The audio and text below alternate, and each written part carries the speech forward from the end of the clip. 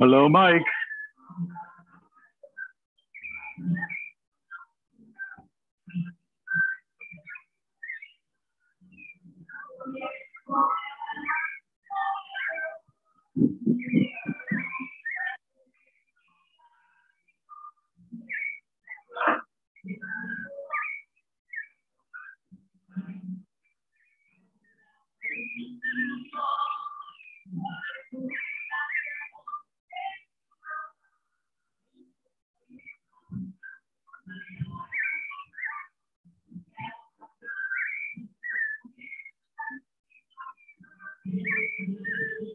It still says Michael Molnar is connecting to audio.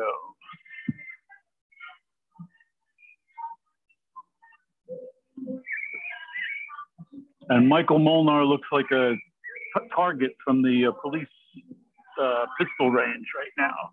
I see no picture.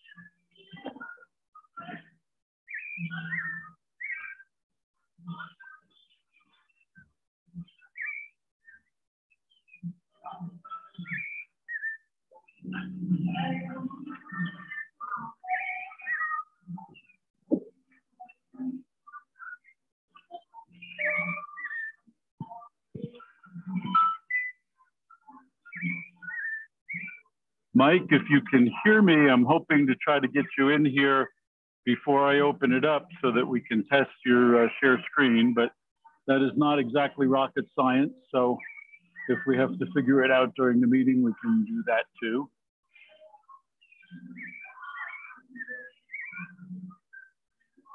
But it looks like you're having trouble logging in.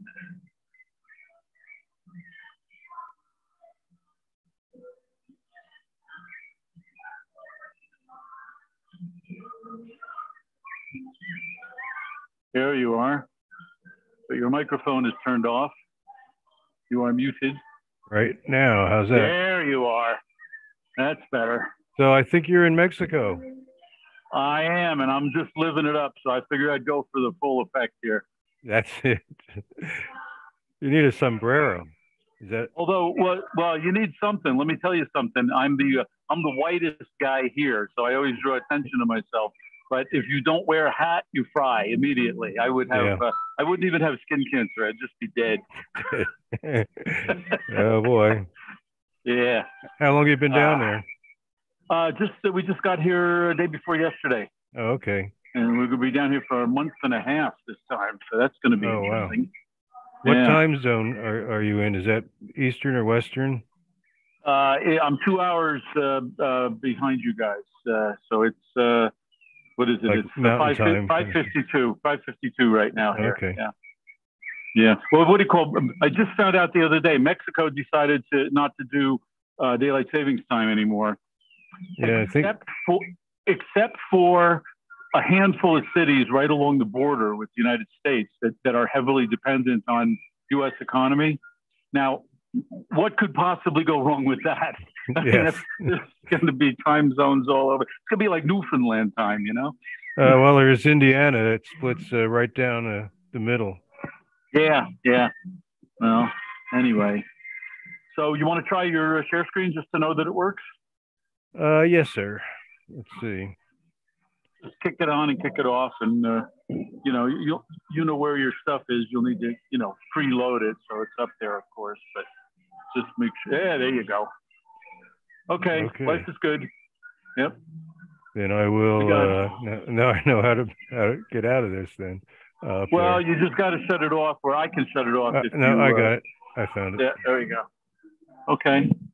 It's only going to be 5 or 10 minutes. It's about the stuff I loaned to the IEEE for their traveling museum. Yeah, that'll be absolutely fascinating. Well, were you on last month's meeting? Yeah, you were. Not in the beginning. I came in about 40 minutes in. That was so spectacularly well received that we, partly because the guys, Bobby Anderson mostly, realized that he didn't hardly scratch the surface. And the reaction that I was getting back from people was, the people really, really enjoyed that meeting. So we said, well, let's do a part 2, or maybe a part 3 or a part 4 too. So yeah, take as much time as seems appropriate tonight, because if we don't cover everything that these other guys need to cover, we're just going to have another meeting on the same subject until we run out of gas. But it was there was a lot there to cover, and people seem to really they seem to really enjoy it. And by the way, I don't have you on the panel, but you certainly know as much or more about this stuff as anybody else. But, I do have a little story that I think I'll contribute today. That it's actually I'll have to kind of cage it so that the names will be changed to protect the innocent. Yes, we always have to do a little of that. But I'm going to do a presentation on the closing days of the David Sarnoff Library sometime, but I don't think I can change that name, and I'm going to get myself in a lot of trouble with all the stories that I have to tell, because it was a shit show. Well, mine, I was actually asked to be an expert witness when a restoration job went south, and a lawsuit ensued. Ooh, and that wasn't a Chuck Azar thing, was it? Okay, so I'm going to have a hard time changing the names to protect the innocent. Yeah, but without naming him, I can tell a little bit about how the story went. Okay, yeah. Be careful, because I started telling. What did I start doing? I started telling a story about Pete Grave on Facebook the other day. I don't know if you knew Pete, no, but he was a big collector out in Pennsylvania, and I started telling some. There was a seamy side to the story, so I left that. I didn't put in any personally identifying information, and more than a couple people knew who I was talking about, so I had to take it all down and shut up. So I was like, because I didn't want anybody to look bad, and it would have made him look bad. So I said, well, didn't get away with that one, did I? No, but there's just things that were typical in that story that I think I know all the players in that story. I'm sure I know what you're going to talk about. Okay. Surprised me. Maybe I don't, but no, I think I do. I think the point I want to make is that the price he put on doing that job that he told me was $10,000. Yeah, and my point is going to be basically a whole bunch of TVs. That was not for one TV. He was going to restore some simpler ones, but that restaurant or bar kind of TV was the main item in it. And my point is just that a lot of high-end salesmen, if you ask them what something is worth, their answer is usually what somebody will pay for it. Exactly. And that's, if everybody agrees, that's fair. I thought that was an insane price, but I had nothing against it. Yeah. Yep. And basically, if you're going to get involved in some kind of deal like that, to basically spell everything out. Mike, hold on. I have an alarm going on here. I have to shut off. Okay. I think it was to wake me up to come to the meeting. I don't know. Okay. There we go. Okay, I think I'm done. Just basically. I got to turn on the meeting. Yeah, go ahead. Yeah. I got to turn on the meeting. So go into. Yeah, save it for the thing. Okay, here we go.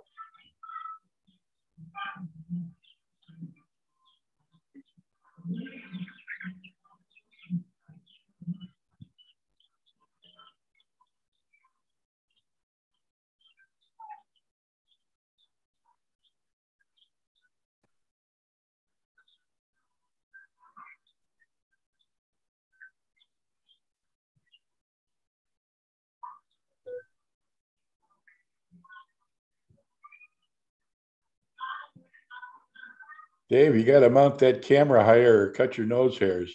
I'm busy trying to deal with all the administrative nonsense on the control panel here. I have a comfortable chair, which I'm going to sit back in just a second. But otherwise, you get to see my dentures or whatever.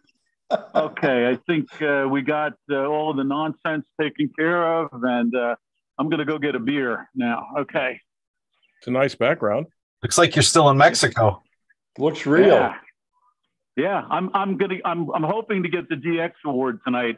If I leave the meeting early, it's not because I didn't like what you guys were talking about. It's because I'm on a Weasley DSL connection out in the mountains in central Mexico. And I was on a Zoom meeting last night and it cut out on me like 11 times. So I may or may not be here for long. Well, now you know what I was putting up with last month with no power. Yeah, well, no, I don't. I'm not running my my iPad on kerosene at least, though. I had the Coleman lanterns burning in the house, so I believe you, Dan. I believe you had the only Coleman lantern lit Zoom attendance in history. I'm pretty sure you can claim that. Didn't think about that, but you're probably right. Yeah.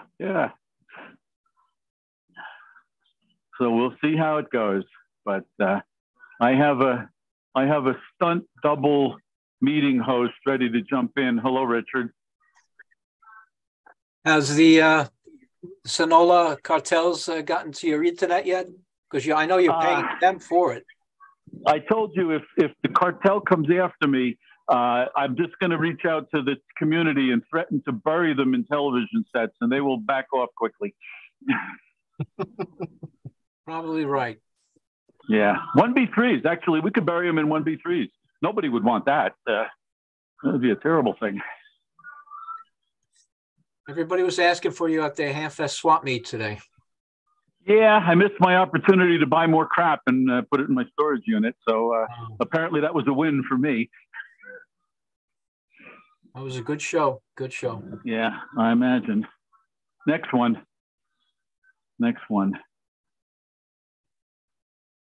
Did you get over to the annex to John Garrison's house sale? I didn't. He had he had flyers to give out, and he had a big spread of good stuff on his tables. And I got him up on the microphone to talk it up at the end of the show. And he had a following. He had a following going over to his house. Yeah. Well, you were here on this meeting when John had the tour of his house, weren't you? Yes. Yeah. Yeah. Well, I've seen John's. I've seen John's house, but I've also seen his B stock. I've seen his crap, and his crap is better than my A stock. So yeah, that was. Well, he must have had his B stock with him on the table. So. Okay. He sold where was the ham swap? Parsippany, PAL, Parsippany, New Jersey. Worth the trip from anywhere. I'm hoping to get to the Dayton Ham Fest this year. I'm planning on it. Well, I got to tell you, as much as I have, local hometown pride in the New Jersey Antique Radio Club's swap meet at Parsippany, Kutztown is coming up, and Kutztown just blows everything else out of the water. So wherever you are in the country, it's worth a trip to Kutztown. Has anybody been to Dayton since they've been at the new location? Yeah, I've been there twice. It's the food is tremendously good. And by the way, it's the largest ham convention in the world. So I was there for one day, and we couldn't even hope to finish covering the outside. It was unfathomable. Yeah. I'll try to keep my wallet in my pocket. They said Orlando, Florida was a pretty good sized one down there that was a match for almost Dayton, such as it is. Yeah, I saw some video streams of that, and it was pretty big.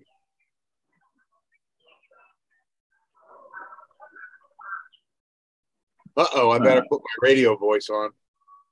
Yeah, you got to watch what you say now. Well, I guess it's time to start soon-ish. Is Steve on? And now the start of our show now. Yeah, Steve, we can't hear you. There's Steve. Hi, Steve. Hi, Steve. Yes. Yeah, it's okay now. Yeah, I was muted. Yeah. Yeah. Well, we got, what do we got? It says 45 people on, so maybe we can wait another couple minutes. I expect we'll probably get a few more, so we can. Why don't we wait 2 or 3 more minutes? Yeah, we can keep the book club going in the meantime.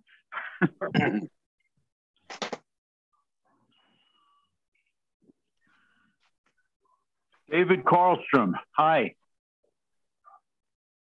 Hello, David Sika. I haven't been to any of your audio club meetings, although I keep hoping to get to one because they just sound spectacular. And thank you for the link that you sent me. But damn, it's schedule conflicts shouldn't be that regular and that bad. But one of these days, I have to assume that the audio guys are at least as crazy as the TV guys. There'd be a fair match there, yes. Okay. Are your audio guys? You're not the oxygen-free cable audio guys, though, are you? No, we believe in science. Okay, just checking, because there's a lot of different facets. There's a lot of different branches of the family out there. Maybe he's with the cryogenic sector. Well, yeah, I really like the people who put their speaker wires up on little trestles. It looks like a Lionel train set from the 70s or something. Hey, it looks good. It must be hell to vacuum clean around it, though. Well, you gotta just put them up high enough so that the Roomba goes underneath of them. You know, science maybe that works. I don't know. Yeah. David, Yeah. David, are you a member of the Audio Engineering Society? I am. We have a convention coming up, New York. Indeed. I'm the co-chair of the historical committee of the AES, and we'll have a few good events in New York. I've been going to the virtual meetings in various corners of the world, like Australia and Pacific Northwest. Yeah, Pacific Northwest is a very active section. Whoever mentioned Lionel Trades, thanks for the reminder of what I need to buy.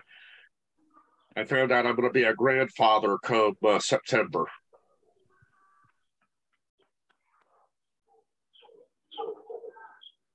Hey, Grandpa, I just met somebody else today who's into TV DXing. How do you like that? Yeah. There's at least 2 of you. Hey, Dave, I think that was probably the best reasoning for why to have those cable trestles, is so your Roomba can get underneath them. I'm thinking of putting my furniture, whatever furniture I have that's too low to the ground, I got to put it up on blocks now because, man, I got to do nothing. Oh, hey, go do your job, and I'll sit here and have a beer. Science is wonderful. I'm telling you. There's more computing power in that damn vacuum cleaner than there was in the Apollo space module. You know, it's interesting living in the future. That's all I can say. Before we actually start, I'm on an iPad out here. Could somebody just jump onto YouTube real quick and make sure we're going out on YouTube? I got some complaints that wasn't always happening. Anybody got a second screen handy?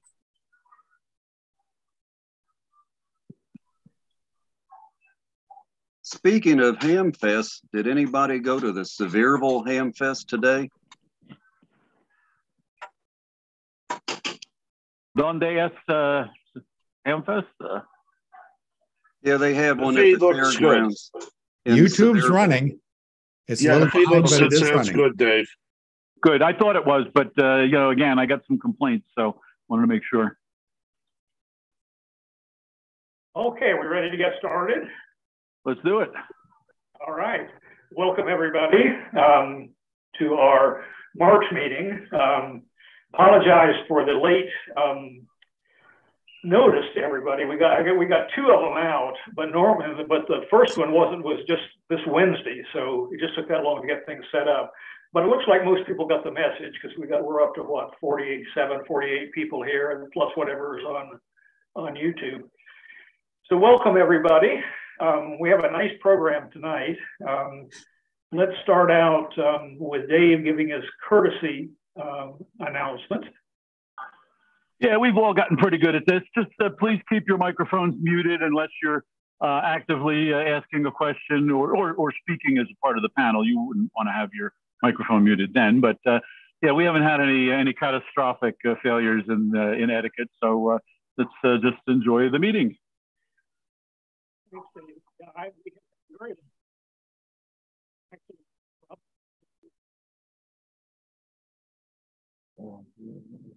Dave's mic, Steve's mic doesn't seem to be working right. Yeah, I can't tell because my signal keeps flanging out. Steve, if you can hear us, we're not hearing you.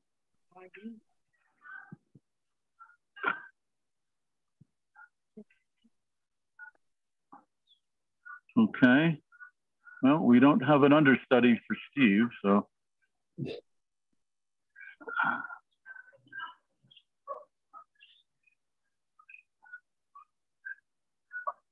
Steve, you're not coming through. Maybe try jumping out and coming back in again.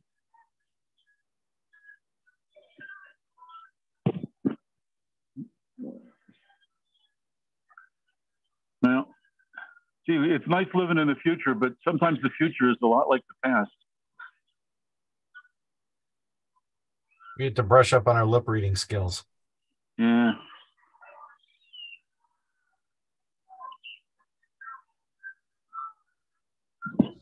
And then those Zoom ran on Windows XP.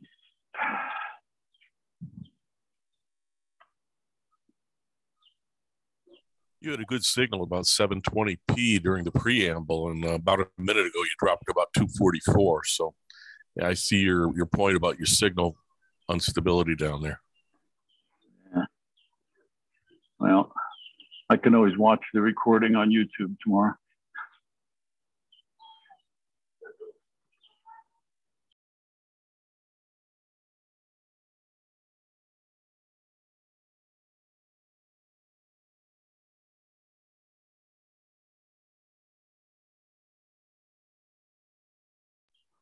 Nothing's ever easy.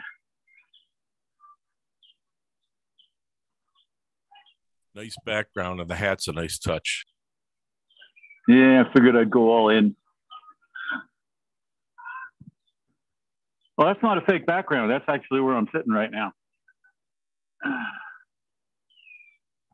And Makes we are it even better. Steveless. Yeah, we are Steveless. Hold on. How about now? Yes, you're back. Good, good. Of course, nothing is as easy as it should be. I thought if I just re-clicked on that same link, I'd get you, but I got the post-meeting page, so I had to look it up again. Anyway, I'm here. So, opened up. All right. Want to start by thanking the New Jersey Antique Radio Club for sponsoring this meeting and providing our Zoom feed. It's really very helpful. And here's a brief report on the museum. Nothing much is new other than we're well into the planning for the convention. The registration is open, and we urge you, if you're planning on coming, to register as soon as you can, so we get a good idea of how many attendees we're going to have, because we've got to tell the caterers the numbers for lunch and for dinner. Just to remind you, it's on our homepage. There's a link to the museum with information on the auction, swap meet, a tentative schedule for the museum, and a page about the sweepstakes. We do need some more applicants for presenting papers. We have a couple, but we want to have a variety to choose from. So if you're interested in presenting a paper, roughly a half an hour, 45 minutes long, on anything, be it technology or history or whatever you want to do, as long as it's related to television, old television preferably, please email us and let us know what your topic would be and so forth. And if you know anybody that is you think might want to make a presentation, please contact them. The prize for the sweepstakes arrived in Indianapolis for the cabinet guy to restore. There's a link on the convention page to. Right now, all it has on it is the what the set looked like when it arrived there, and you can see he's got a lot of work to do. But he is confident he'll have it done in time for the convention, and Dave Arlen has agreed to make arrangements to get it over here. So it'll be here for the convention, and we'll start the sweepstakes then. We have about 155 members. We picked up about 5 more over the last month, and that's sort of typical. It slows down, but as people register for the convention who aren't members, they typically join at that time. So I expect we'll get a bunch more. So any questions about the museum?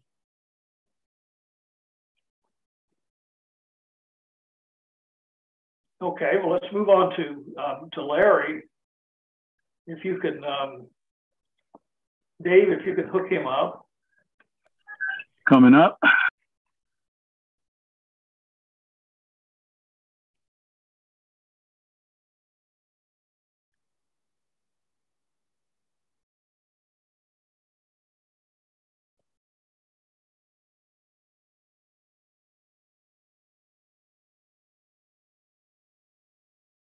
There we go.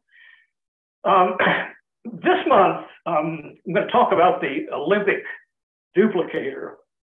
This was made in 1948. And as nearly as I could tell, it served several functions. One of them was it was part of the hotel vision system. And what they had was 6 channels in a head end in the hotel, each one with a receiver with video and audio outputs, and then a cable from these duplicators from the head end to the duplicators. And the idea, I guess, is you put one in each room. And there are push buttons you could see on the front of it. Well, this is a different version. I'll talk about it in a minute. But in the Hotel Vision version, there are push buttons there. And when you push the button, a signal was sent back up the cable. They were home run cables to connect to a switch that would connect the TV set that had the channels corresponding to that button. So it's like the first one might be the ABC affiliate, and the switch would connect it, the signal from the ABC receiver to the cable that goes to this thing. I only know of one hotel that installed it. I don't think they got very far with that. But after I put this on display, I got information from several other people for other uses of this. One of them is that somebody sent me a picture of a console TV set that for home use in a nice cabinet that has a connector on the back for one of these duplicators. And I think the television set had a screen on it, and the idea, I guess, was that you could put this in a different room, minus the push buttons. It only has one output, so whatever channel the TV receiver was tuned to is what you got on the duplicator. And then also I've been told that this was used often as a sort of nice looking monitor in TV stations. You know, something that looks a little nicer than the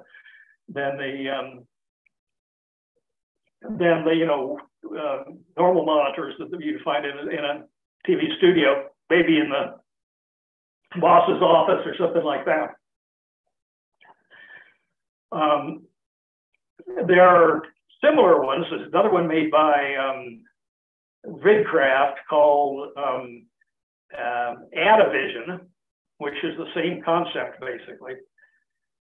I don't know how many of these are made. If this is common back there, I know I have not seen another one of these sets surviving, and my guess is that it was something that didn't go on for very long. So anybody have any questions about this gadget? Why on earth did they do this? This seems like a really hard way to do something that should be pretty simple. Just put a TV and have an antenna distribution system, but maybe they hadn't thought of that then. Was it about money? There were TV standard coax distribution systems in existence. The advertising, the reason it was advertised is that because you didn't have a tuner and IF section, you could sell the duplicator for less than you could sell a TV set for. That seems sort of silly because the head end had to cost a substantial amount. Maybe if you had a huge hotel, it would pay.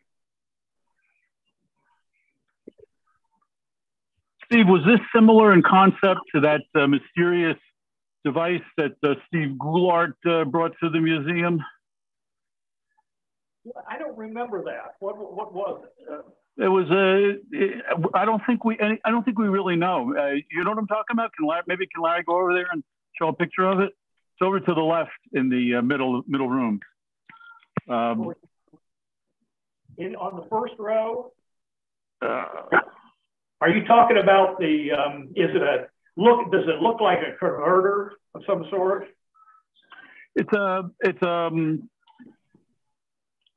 Yeah, you know what? It's been long enough. I don't know what the hell it looks like. Hey, Larry, go in the first room, the first row there. And up on the top, this row. Yeah, straight ahead. Oh, straight ahead. I think, and to the right, I don't know if we're in the right room. Yeah, that thing there, Dumont demodulator. Yeah. Again, the only thing I can figure, because it's in a nice case, you wouldn't have that in a studio or control room. So it's just all of this is a standard demodulator, just in a fancy case. Yeah, we don't know what they used that for. I don't know what it was for. Right. Yep. Okay, just wondering. Okay. Hey, Larry, while we're on the subject, go to the other side of that room. There you go. Now come, work your way back. No, the other way. Keep going. Just walk down that way on that side and stop at I think it's this gadget right here. Stop there, yeah. Not that one next to it. Now, this is an interesting gadget.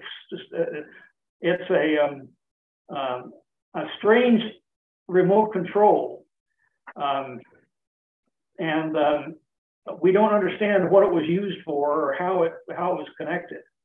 You can see it's got a tuner and it's got audio and video level output on it. I mean, controls on it. But we don't know what it was used for. Steve?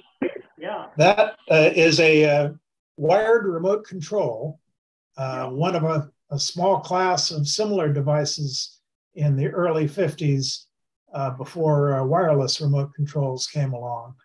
And that one was sort of a universal one that would essentially, the tuner in there would shift down to a convenient channel and ship it out to your TV set across the room. So you have this thing next to your easy chair, and you'd be able to set the channel, adjust the volume, and do some picture level contrast, basically.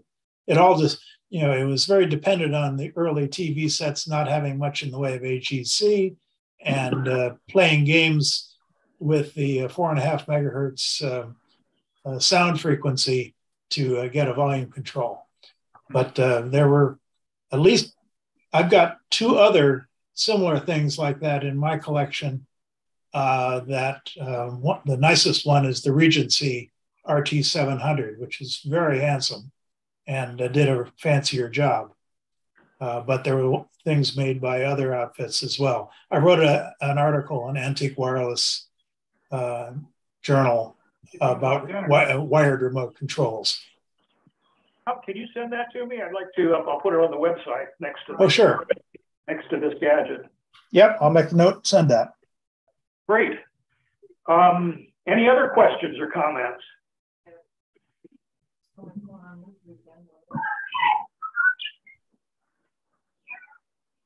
Well, if not, then let's go to Mike Molnar contacted me earlier today and said that he had a very brief presentation that he would like to make. He said he could do it some other time. We didn't have time, but we're really flexible.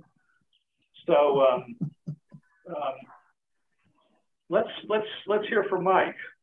I am here, and I'm going to do share screen, and hopefully this is going to come up. Click it again. Does that do it? Coming up. Okay. There we go. This is a display that the IEEE put together. I happened to be talking to someone you guys mostly know, Alex Magoon, a few months ago, and I was telling him about a artifact that came into my collection of a prototype superhet of Howard Armstrong's. And when he heard about that, he was telling me that the Armstrong family had actually given a donation to the IEEE to put together a display commemorating Armstrong's work. And he knew about most of the other things in my collection. So basically he came over and we put a shopping list together of things that have gone into what they're calling a traveling museum display. What you see on the screen is the first place they've set it up at a hotel in New York for a IEEE executives meeting, and this is in a common area that they can go during breaks and things. And from there, it's going to go to some other locations, eventually to a, they're thinking of a museum that's supposed to be opening up in San Antonio, Texas.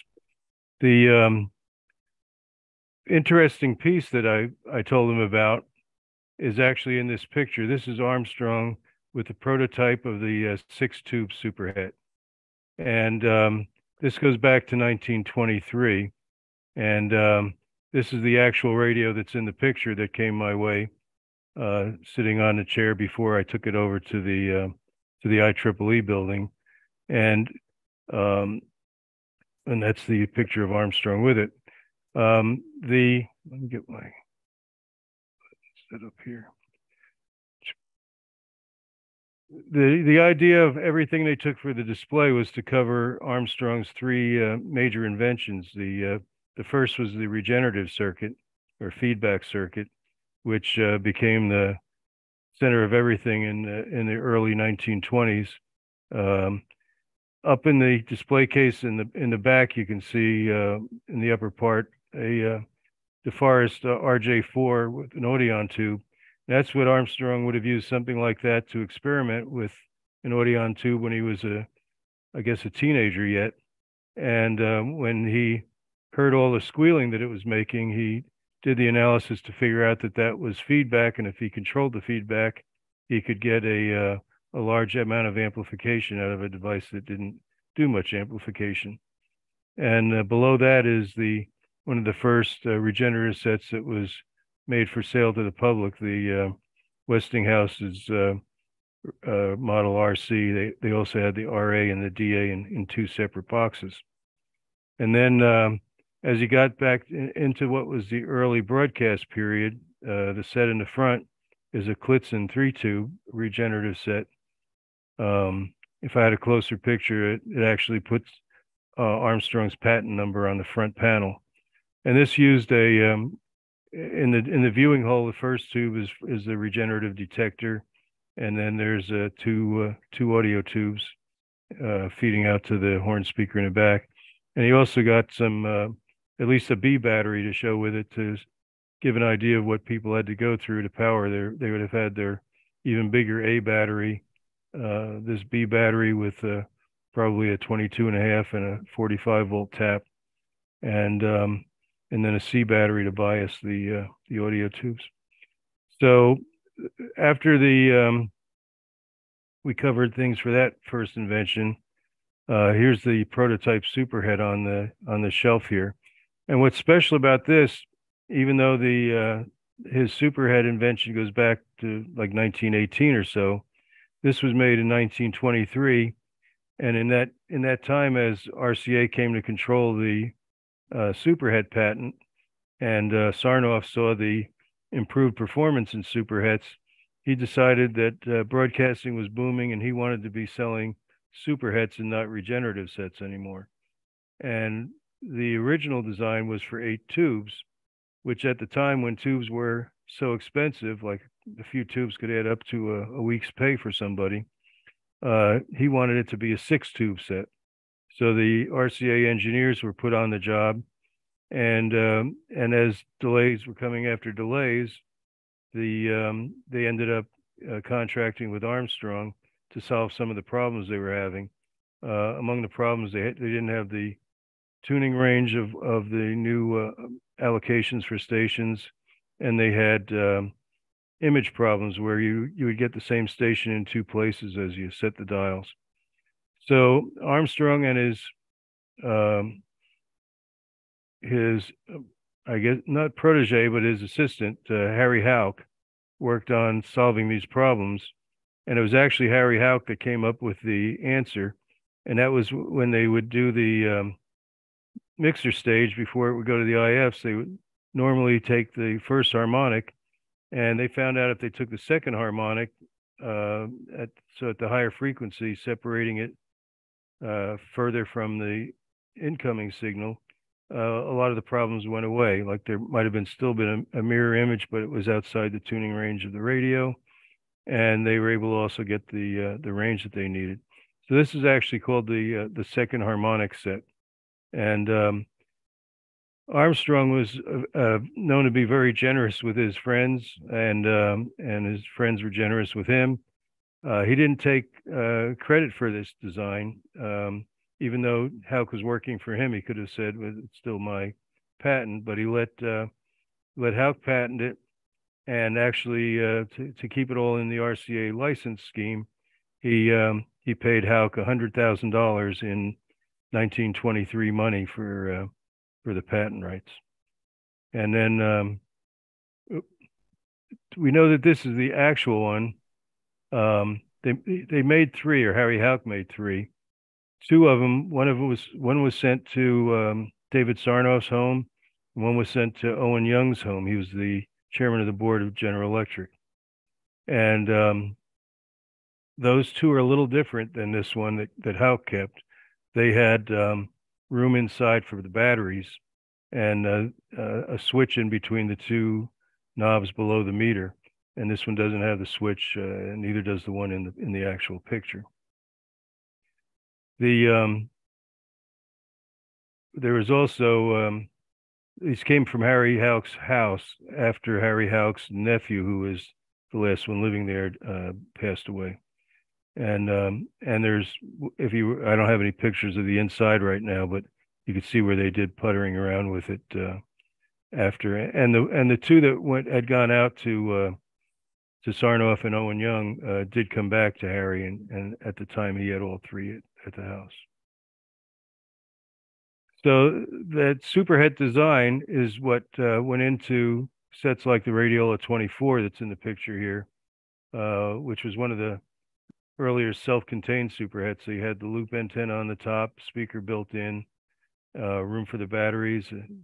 If you took the antenna off, it fit in the front cover, and it was all set to, as in some of the ads, take it to the beach or into the mountains or on a hike and get your favorite music that way. The last thing that from his third great invention is the FM wideband FM radio, and they didn't have much room for a bigger set, but this tabletop from Stromberg Carlson has the old original FM band from 40 to 50 megahertz, and most of these were thrown out by people because they weren't used for anything after the FCC switched the frequency allotment. But this one still has the old settings, and Stromberg Carlson was one of the first companies to really believe in FM, and they were an early manufacturer. So that's my little presentation. I'm very happy that some of my stuff is going to get some wider exposure. Apparently, the members of the Armstrong family that have seen it are very happy with it, and if I hear of any place coming to a neighborhood like near you, I'll try to let people know. But I believe in San Antonio, it should be there for a little longer period with, it's part of a new museum that they tell me is being built. But I'm happy to have done this with the IEEE, and I hope a lot of people get to see it. A question to confirm, please. The picture that you're showing us, this location is in the Columbus location, or is it in San Antonio? Oh no, this is at I said it very briefly. It's in a hotel in New York where they were having a meeting of the IEEE executive boards, and this was in like the common area, I guess, after they would come out of individual meetings. Awesome, thanks. Mm-hmm. Is it still there? No, I believe it's by now it's back to the IEEE headquarters, and they have a storeroom where they keep a lot of artifacts, and then it'll be packed up again. But they use the money from the grant to make the pull down screens in the back and these professionally made display cases. It costs. I live in Manhattan, so I was hoping it might still be there. Yeah, no, I don't believe it is. Okay, thank you. Mm-hmm.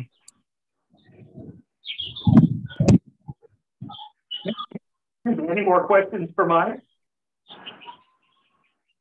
Well, Mike, thank you very much. That was really interesting. Well, thank you. I'm glad to share it. Is Gene Beatty on?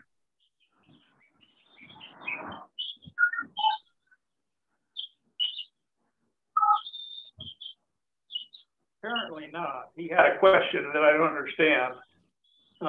So he just emailed me a few minutes ago, but apparently I assume he was on the meeting, but he's not. Okay. Well, then let's move on to our next event. Continuation of the panel discussion we had last month. That was awfully popular. We had a large attendance, and we've gotten lots of comments. So we figured, well, why not do a second month of it? Same panelists, Chuck Azzolina, Bob Anderson, and Dan Jones. So who's got the dog there? Well, Bob, you had kind of put together a kind of a short list of some things that you realized we didn't cover the last time. So you want to kick it off? I did, although I was thinking some of those could be broken out as a totally separate discussion altogether. Well, we could hit the high points today, and maybe we can come back and look at them in detail later. But yeah, sure.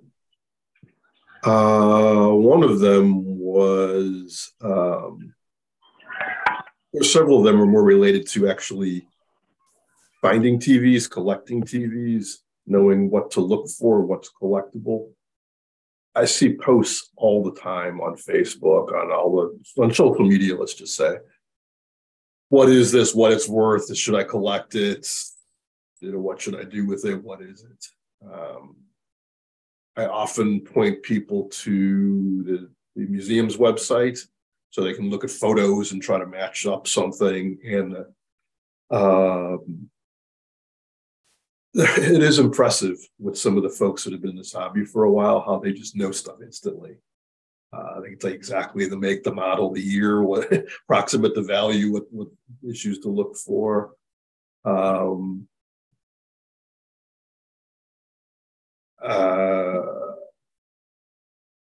Another topic related to that is safety tips. So you find a TV and you bring it home, what do you do next? We generally recommend you don't just plug it in and turn it on, but what should you do?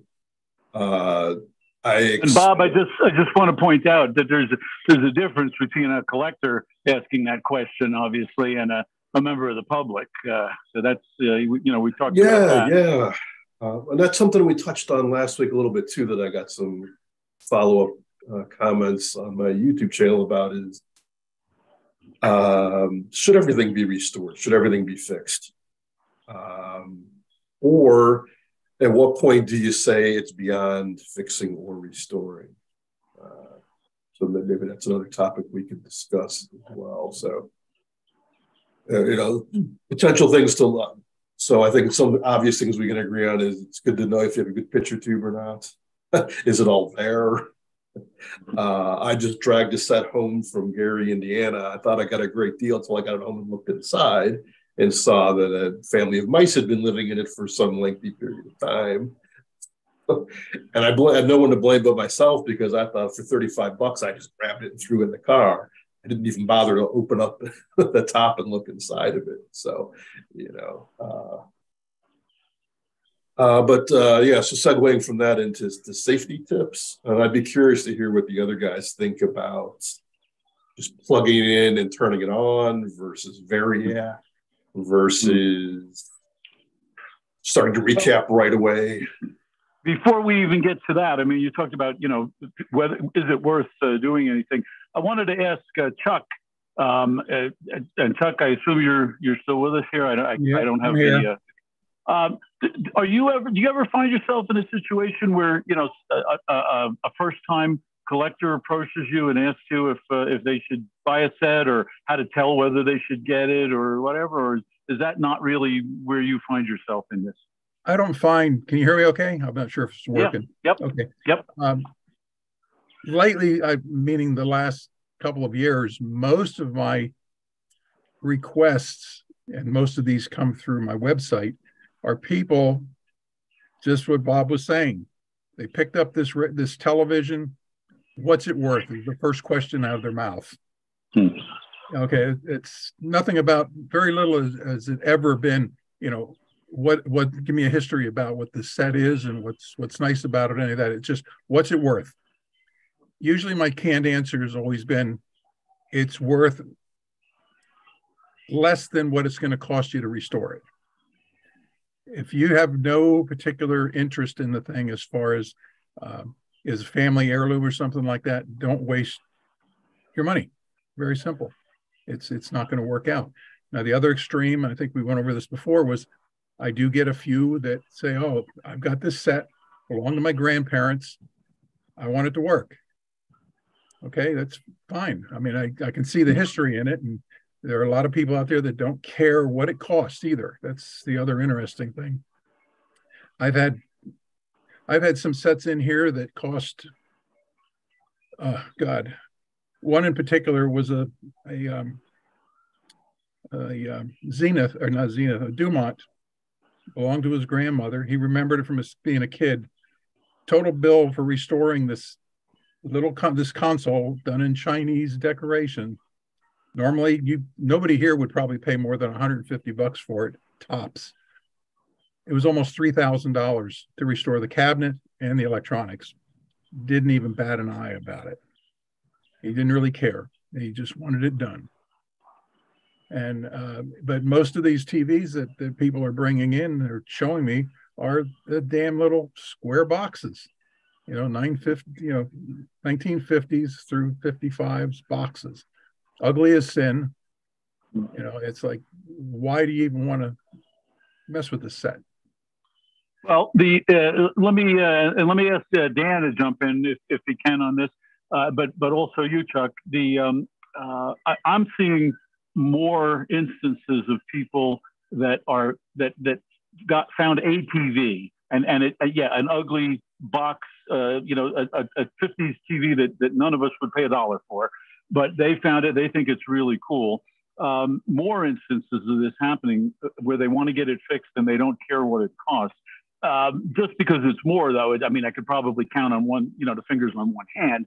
But are you guys seeing any trend for that? Because I really do think that those ugly $1 50s TVs are becoming pretty funky looking as enough time has now passed. And your average person is. Until you tell them what it's going to cost. Then all of a sudden it gets dropped. I've got so many emails sitting here. I was just looking through them. Hey, I bought this television and I brought it home. It's a, RCA TV. It looks like this. They send me a picture and it's like, okay, I'm going to throw a number at you and I never hear nothing back again. That's the end of the line. Dan, what's your experience then? My experience has probably been a little more limited, but I mainly like dealing with the predictas in that, and those are kind of a unique animal in amongst themselves because. Well, let's talk about that. Yeah, that's an interesting topic. Because you've got us TV guys who know that there's plenty of them out there. They're a pain in the butt to work on. They require more work than the average TV to put in a reliable state, at least in my personal opinion.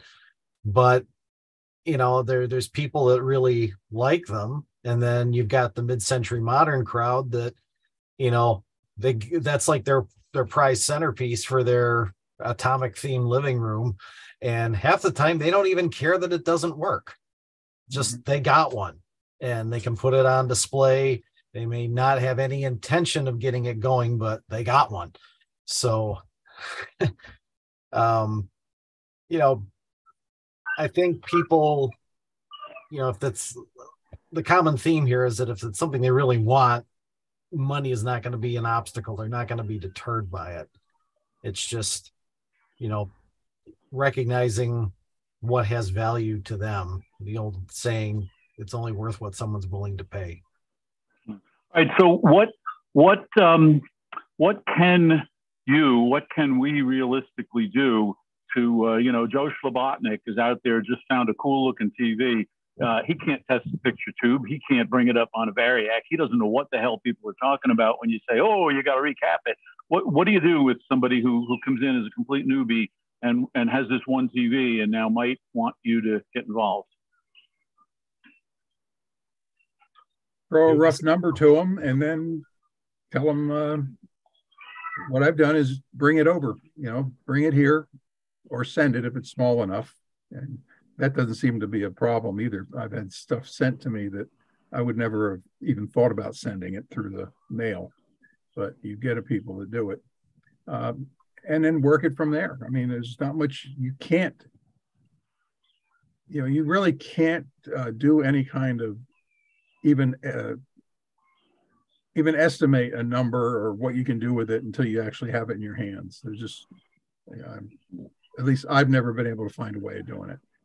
Maybe somebody else out there can fix it a sight unseen, or again, you throw a number out and say, yeah, give me a blank check and I'll make it work for you. I make a comment here. We get at the museum just tons of requests for value assessment. And we usually try to, give people a range. And I find a lot of people get really pissed when you tell them that what they thought their 50s box is worth $50 or 75 tops. And I've had people write back to me and call me a jerk and incompetent and everything else because they wish that. Had one woman who wanted to had a Singer portable TV set, and she was convinced that it was made by the Singer sewing machine company and that somebody there had offered her $8,000 for it. This was one of these cheap plastic, Japanese sets. I've got one for her. So he just said, well, certainly you could offer more than that. And I said, well, I suggest you call them and accept their offer immediately. Run after them. Right. Well, yeah. Put it on eBay and whatever it sells for. People that make these really broad inquiries are more the eBay type that are looking for treat you like an unpaid consultant so they can go, put it at some crazy price on eBay. Yeah, I've seen a lot of those come through where they just want a price because they're just trying to find a number to flip it. That's all they're interested in. And those I don't even want to deal with those people. No. Me too. I think most of us don't. We have, as you probably know, we have a classified page on the website, and somebody calls and said, "How can I?" Or writes and says, "How can I sell this thing?" And I recommend they put it on our classified pages. And you'll see again the 50s box set. They'll write the ad for it, and they'll say $2,000 in great condition. And I don't say anything, they do whatever they want, but a lot of them start at $2,000 and keep emailing me every month, lowering the price until finally they usually put it in the free item section. One thing that's missing these days, Harry Poster and a few other people had price guide books that one of the best ones, it would just like cover a year and only tell you if there was something really valuable in that year that might be worth saving for anybody. But I don't think they've even been reprinted. There's probably a need for some of these eBayers to find a book like that. eBayers don't listen to anybody, anything. Yeah.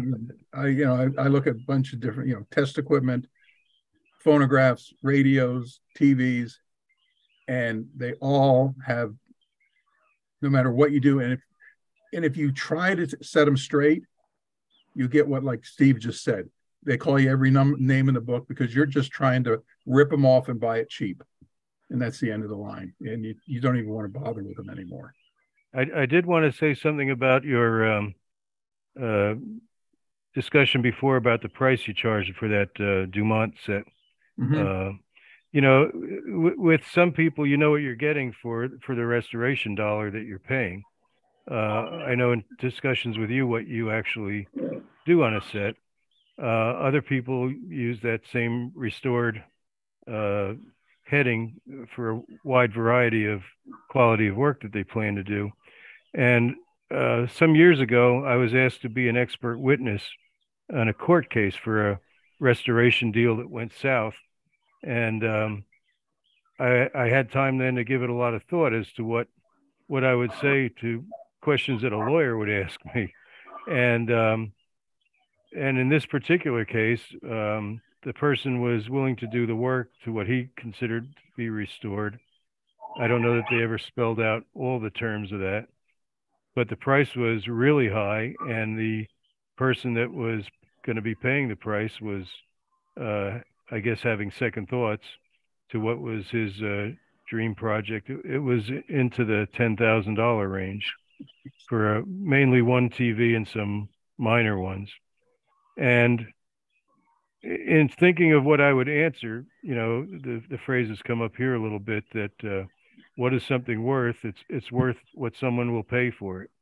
And if someone really had it in their head that they wanted these sets, they talked to this man who had actually could claim experience on working on those sets when they were still active products that you would get a call as a repairman to go out and fix. So he was qualified in that way. So if that person accepted that price, knew the man, and took the explanation, my opinion was going to be that he should have followed through in paying the price. Fortunately for me, they settled because they would take everybody into the courthouse and they would put all the parties in a room to kind of hash it out before they tied up a judge and more lawyer time. And they settled before it all happened, and I didn't even get a lunch out of it.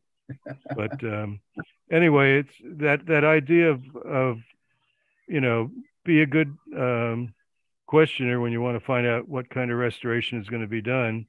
And then if you have that desire to see that set working, and then have to also realize that even some of the best restoration work can go south really quick. I bought a rear projection set. I think it was a Feta from, what was his name? Chuck Azzolina. And he told me it was fully restored. I bought it from him in Columbus, plugged it in. I haven't gone back to look at it, but the smoke cleared after a little while, and I just shut it off. But we had a fully restored TV in a New Jersey antique radio club museum. I can't hear you. You're breaking up. From a guy named Mike Molnar, and I think there were actual flames involved on that one. But stuff happens.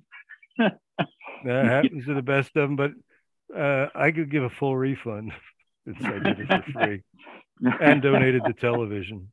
I had a predictor that I paid way too much money to get restored years ago, and it worked for 30 seconds after I got it home. And I didn't get mad at the guy. I mean, I knew what happened. Shit happens. But yeah, I can imagine your unwashed customer would have been pretty pissed off. Yeah. I think that kind of goes back to what we were talking about last month about managing people's expectations, and that when these sets were new, it wasn't that uncommon to have a guy come to your house 4 or 5 times a year to fix something on these. So, you got to remind people that even today, some of the components in there are old and they're going to let go sooner or later. Yeah, I like to remind people too about what these sets cost when they were new. And in modern terms, an easy thing to say is it costs what a car costs. So you can imagine how much TLC you put into keeping your car running. That's the kind of money and the time and effort people will put into keeping their TV running. Well, let's talk about managing expectations for a second, if we could. And also, how does somebody who doesn't know anything about this, how do they determine whether it's even worth it for them to send the set to you? Because, they might have a set that's just not worth fixing, but they wouldn't know. I've just given them the rough prices that I go back through my invoicing, look at sets that I've done in the past and come up with. Right, but I'm thinking of if they don't know if it's got a bad CRT, for example, or sometimes they can find somebody locally to help them out. But they're not going to go out and get a CRT tester to check this. So they're operating in the dark, and potentially really, really disappointed after they pay hundreds of dollars to ship this set to you, and you find out I can't fix it. Well, that's one of the problems that comes with the territory. I mean, that's really where we sit. He's in the dark and I'm in the dark. Somebody's sends me something. I just had I don't know if I brought this up last time. I just had a woman in Hawaii actually just outright tell me that she wants me to restore this radio phonograph, period. I'm trying to get her, find somebody on the West Coast or Hawaii. She wants nothing to do with it. I want you to do it. So she packs up this thing, ships it from Hawaii to me. I open it up and it's like, holy shit, what did I get myself into? It's a rat's nest inside this thing. Okay, so now what do I do with it? Luckily I didn't give her a price. And again, it's a family heirloom, so it makes no difference to her. She just wants it working. But, I'm expecting, as she's telling me that it's a family piece, belonged to her grandfather, I'm expecting a piece that sat in the house. Nice, clean unit, no problems. And when I get it, it's not anywhere near what I'm expecting. So I'm sitting here, putting it together, going to find parts. I'm going to end up finding a whole new radio chassis for this thing because I'm looking at the radio chassis. It's going to be cheaper to go buy another one than it is for me to fix this thing for her. So it works both ways, and I don't know the answer to that either. I mean, I can't give them an answer other than the fact that my canned answer, as I told you, was when they call, it's like it's going to be worth less than what you're going to pay. There's a large element of risk to this if they want to get into the game. Yeah. And it could be, it could be, like you say, it could be a bad picture tube. You don't know. I don't know. And it's just one of those things, unless it shows up on your doorstep where you can actually test it and know what it is. But I don't make house calls. I used to, but not anymore. It's just not worth the aggravation. Well, Bob, let me ask you. I think you deal with a number of people who have some knowledge. What do you do to manage expectations with, say, a radio guy who doesn't know anything about TVs, and maybe he's calling on you if, in fact, that happens? Part of what I kind of try to feel people out or set their expectation level by saying, realistically, what do you want to do with it? Do you want to sit down and watch this every evening? A daily driver that turn people off the news? Do you want to impress visitors? Do you want to just have one on the shelf queen kind of thing? And so if they just have that one TV that they come to me and it doesn't match what their expectations are, I might guide them towards, well, maybe you should be looking for a different set. Maybe this isn't the set for you because it's not going to do that. If you're going to watch it every day, it's not going to last very long. Find a newer TV or one that has a better picture tube, or whatever it might be. Or this set is a known problematic, cheaply made set. I can do the best I can do, but you may get a lot of headaches down the road. So maybe this isn't the best match for you. And if you just want it to look cool, maybe it's not worth sinking a lot of money into fixing everything about it, and just maybe don't turn it on. Just have it for decoration. And back to is everything restorable? If the chassis is a rust bucket or critical parts are missing, but it looks really cool, it should just be decoration. Like I got a Bakelite Admiral, or that classic 10-inch set, the biggest piece of Bakelite made at the time. Came out of a dentist's office, and he had partially gutted it, and he said it was just there for decoration. It never even occurred to him that it could be made to work again. I ended up buying from him just because the cabinet was really nice and threw out the insides. And that's another thing too, is imagine how these other guys too, you start accumulating stuff. Like somebody may drop off something to get restored and give them the bad news, and they just say, we'll just keep it, or do you want to buy it then for parts or something? So I started accumulating stuff that's maybe I scavenged spare parts from, but also some of them look kind of nice. So I might say, well, if you just want something for decoration, not to do bait and switch or anything, but maybe I have something that might be more to your tastes. Or I'll give people lead sets too. Yeah, go ahead. About people's expectations. I ran into a problem with, it was actually a restoration I was doing on an early black and white set with it was late enough to have a flyback transformer. It wasn't a real early set, but the expectations the guy had, I went through with him. He was going to trade me a really neat Western Electric amp with these tennis ball tubes, and I would do the restoration on this TV. And his expectation was he wanted to put it in his rec room where there's a pool table, and if his friends are over, he wanted to be able to turn that on just as a curiosity, and they'd watch a part of a ball game or something. Well, I found out his expectations, even for that, were probably more than the TV could produce, because and some of these older ones, I've had it before, is the longer it ran, the picture kept spreading out.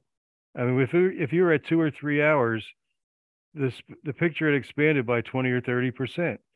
And I'd shut it off, and I had replaced everything. There were no small parts that hadn't been done. And I finally found another set I could take the flyback out of, put it in there. Same thing happened. Third flyback, same thing happened. So either I could only find used bad flybacks, or it was just that there weren't that many hours of television, that it wasn't that bad of a design problem, that they let it go that way. So I finally had to lower his expectations a little bit, and I got my Western Electric amplifier out of it.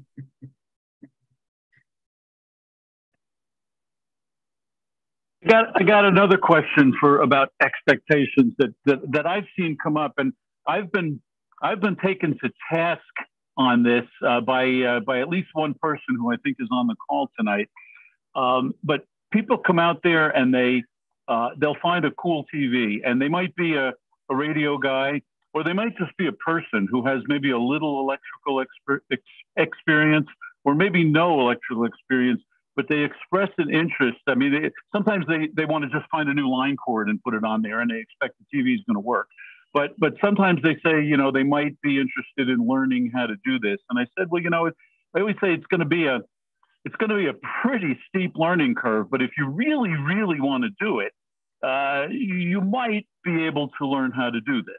And I've been accused of giving bad advice. I don't know anybody's opinion on that?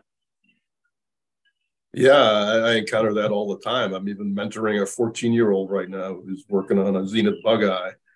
And that's another, just like with TV, when I say, what do you want to do with it? I say, how deep do you want to get into this hobby? Because if you're just going to fix one TV ever, maybe I'll lend you some equipment, because if you really want to get into it, it's an investment. A test pattern generator, a scope, maybe some specialty sleep alignment generators, a tube tester, or whatever. And dozens and dozens and dozens of hours of reading, which people don't and, want to do. And accumulating all the knowledge. Absolutely, absolutely. To do, especially to do all that. We all were there at one point too, because when we were all novices, and the first TV I ever got, I knew very quickly I was in way over my head. And I went back to radios for a while until I felt comfortable enough. Then I gradually worked my way back to the TVs. But yeah, I see predictors are red hot. And all the time people buy one. They've never worked in a TV, maybe even never worked on a radio before, and they're going to dive in and start working on it. Not a good idea. Yeah, there was a guy, I think it was just on Facebook today, who wanted to get some advice on these bumblebee capacitors before he dug into the repair. And what he was looking at was 2-watt resistors. And I didn't say anything, but I'm thinking, like, maybe you don't want to be tackling that repair right now. Exactly. I don't know.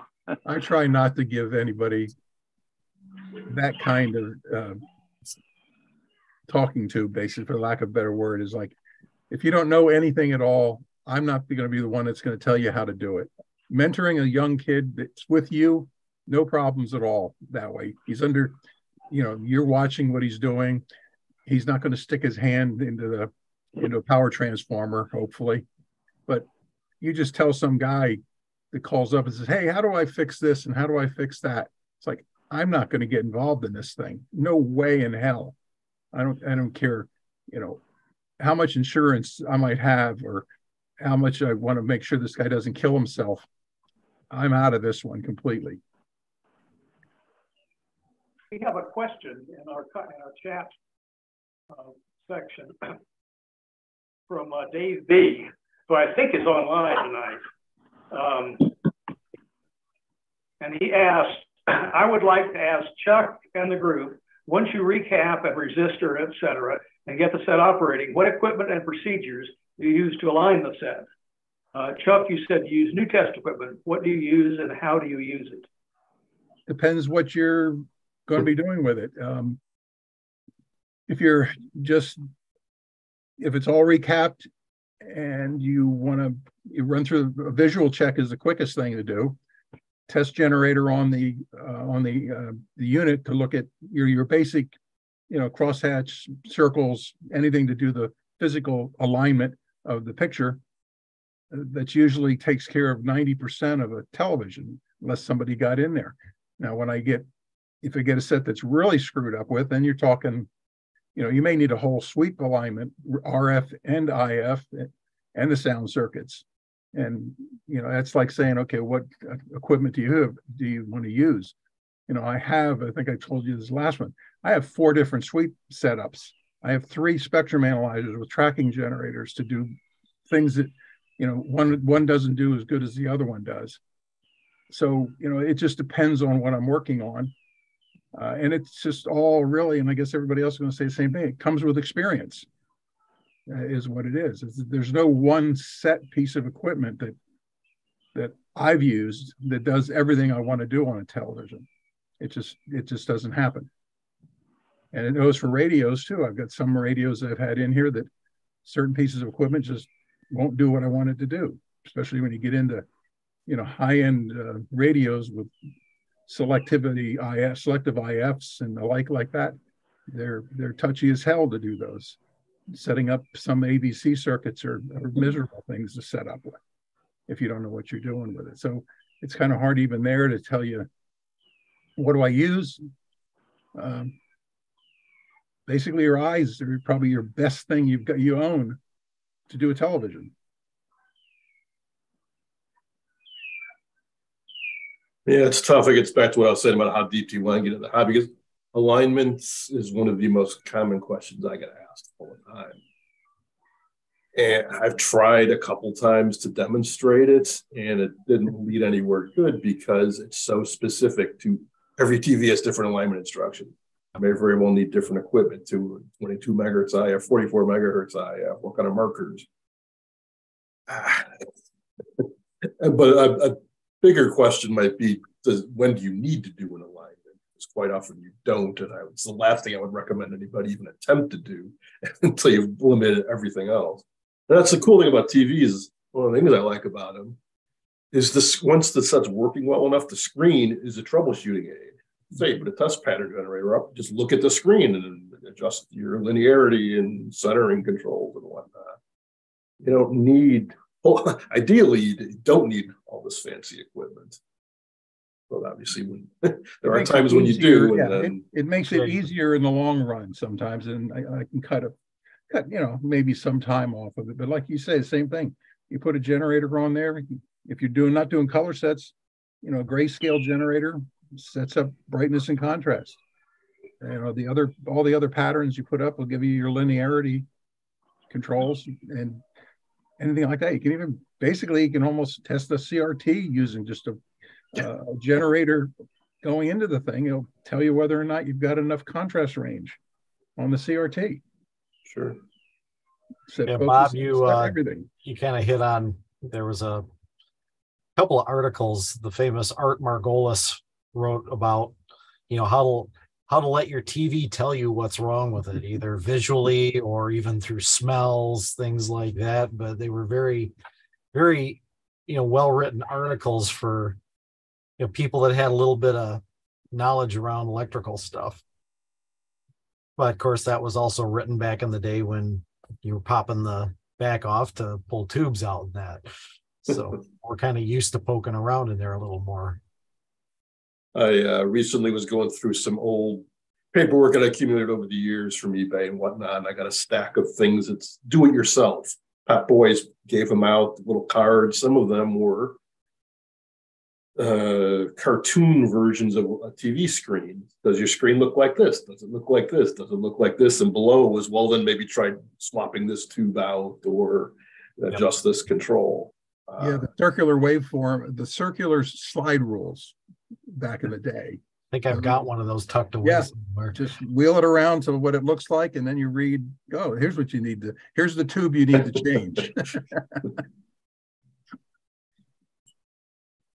But Bob, to your point, it's like you say, it's highly set dependent. There's no one size fits all alignment procedure, or Chuck, as you're saying, one size fits all piece of equipment. I look at my Admiral 30A1 and the sound alignment is a long procedure. You got to hook up a VTVM, have the signal generator do all this stuff and peak it and everything. Whereas a Predicta, the Philco factory manual basically says keep turning the stuff till you get the loudest volume and then move on. And you're done. It's very simple. Yep. Yeah. Hope we answered the question there.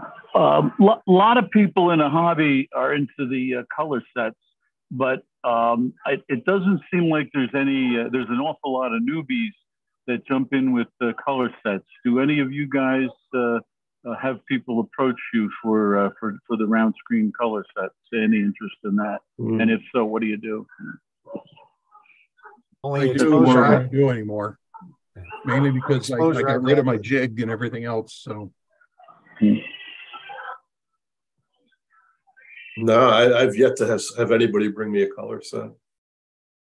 I've only had a couple people, like I was saying last month, sometimes they'll call the place I help out at saying, hey, I got this old TV. And one time, supposedly a guy had a CT 100 that he wanted to get fixed. And I'm like, that's way out of my element. I mean, I tried once to restore a regular CTC 5 and could never get it right. So I just said, you know what? I'm just sticking to black and white. That's what I do. If I had someone who could, be side by side with me and mentor me through it, I could probably pick it up, because people tell me, oh, it's just a black and white TV with a chroma board and a different CRT. It's not that much difficult. Well, it was for me. Yeah, definitely is a difference. And as I was just saying, the fact that I did color sets for a while, but it's like when you're working on them, what do you do with this huge tube? Normally, you've got to have a CRT jig so that you can connect everything up on the bench and at least troubleshoot the circuits in it. Because most of the picture tubes are stuck in the cabinets. The last thing I need to do is have a 35-inch console cabinet trying to put that on a bench while I'm working on the chassis. It just doesn't fly here. My bench is big, but it ain't that big. You made my evening, Dan. I have a lot of respect for you, and I've been fixing black and white sets since I was in grade school, and I'm still intimidated by the damn color sets. Yep. I could say at some of the conferences when the color sets were being set up in the with the 15-inch sets and all, no two guys that were hovering around it had the same opinion as to what you should tweak first. Hey, Dan, I've got a question for you for your predictors. Sure. On the screen that you've got behind me, that screen is absolutely perfect. How do you clean them? Or most of the ones I find have that white fungus all over it. Will that clean off, or is it ruined, or what do you do for that? It'll clean off. I mean, luckily, sometimes you'll get one that barely blooms, for lack of a better word. I mean, my background is in plastic materials, but sometimes you'll get one that I don't think I've ever cleaned this one, and I've had this one about 5 years. Some people have claimed there's a correlation between the amount of green tint in it versus its likelihood to decompose, but I don't know if that's really substantiated or not. But in short, to answer your question, you gotta just scrub that stuff off. If it's really bad, I know people take extremely fine grit sandpaper and sand the whole thing and then use progressively finer and finer grits and then polish it. A headlight restoration kit you can pick up at an auto parts store works very well. You can chuck it in a drill and that takes some of the elbow grease out of it. But then eventually it will come back. I've had some sets where they've gone about a year or so before they start looking hazy. I've had others where a week later I can run my finger across the screen and already have white residue on my hands. Some people have had good luck with car wax to kind of seal it. I'm not sure if the decomposition of the material is driven by oxidation or just breaking down, but I love when people always say, yeah, I got this old TV and it smells like vomit. Well, butyric acid is the byproduct, and that's found in the human gut. So yeah, it's essentially what you're smelling. As soon as they can tell you that, you can tell them the model number, right? Yeah. But I don't know, Bob, you might have some other tips of things you've done because you like to experiment with that stuff. You summed it up very well. I tried putting car wax over one that I polished once, but when I turned the sun on, I could see the wax smeared over it. So I ended up just cleaning it off. There's a lot of different kinds of waxes out there. I've heard rumors that you could clear coat it with polyurethane. I don't have the nerve to try that because I've heard it, but I've never seen it. If it reacts with the plastic, well, then that's the end of that. I don't have what what product do you start out with? Like you get one that's got a white face almost, you know, it's really bad. How do you wash it off initially? I start out with Scratch X or Novus #2, which are both fine plastic polishes. If those don't get the job done, then as Dan said, I might switch to 1000 grit wet sanded. One I got from the Museum of Broadcasting in Chicago. They had kept all their display sets in the basement, which was really humid. And it was really sad because some of the sets were even beyond anything and just rotting away. I got the Predict a Holiday, and the screen was the nastiest thing I've ever seen, but I saw it as a challenge. That I took a popsicle stick and just started scraping with the edge of the wood because it was that. It was like, I don't know how to describe it really. It was like a waxy buildup. So I scraped it, and then I switched to sanding, and then I switched to polishing. Can you start out with soap and water or anything like that, or Windex or something? It's been recommended. I don't see none of those have done anything for me. Okay, Julian. They just does the liquid runs off, and it has no effect. I think we've got 8 Predictas on display at the Texas Broadcast Museum, and they haze over. But we use a product called Spray 9. And you can get this from Amazon, and you get it from Home Depot and stuff. And it's an amazing cleaner, and it'll come back, but it takes off the really cruddy look, at least for a while. But you got to come back and do it every 3 or 4 months, or else it will start looking crummy again. But we've tried the headlight polishing and things like that, and that works for a little while, but not for real long. So the Spray 9 is the cheap, quick alternative to make them look okay for a while. And then still though, after a while, yeah, you can clean the front of it easily, but it also builds up on the backside, and you eventually have to take the front of the case apart and clean the back of it too. Yeah, and that's absolutely no fun whatsoever. No. I worked for a Philco dealer back about 1964, 63, 65, and these things came in all the time. And boy, did my vocabulary get expanded greatly, helping the boss change picture tubes in these things. Because, I mean, you know, it's kind of like taking a watch apart. You can get it apart pretty easy, but putting them back together is no fun at all. So anyway. Especially when the plastic parts have warped and shrunk and nothing lines up. Well, of course they did, you know. Hey guys, there's a couple of questions I just noticed came in through YouTube. Here's a softball for you, but Mark Seymour asks, I often get, why do you do it? Why bother? It's old tech. I say because it's a challenge. How would you guys answer? Some days I ask myself the same question. If I'm dealing with a tough dog set, I'm like, is this really worth it? But, you know, for me, it's for personal reasons.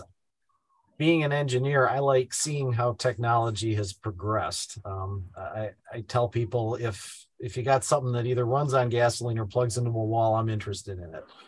I like seeing, okay, here's this particular piece of equipment. Why did the engineers design it this way? Or what was the state of the art back then? And what was, you know, done to further the technology, or what was done to cheapen something up or cut corners?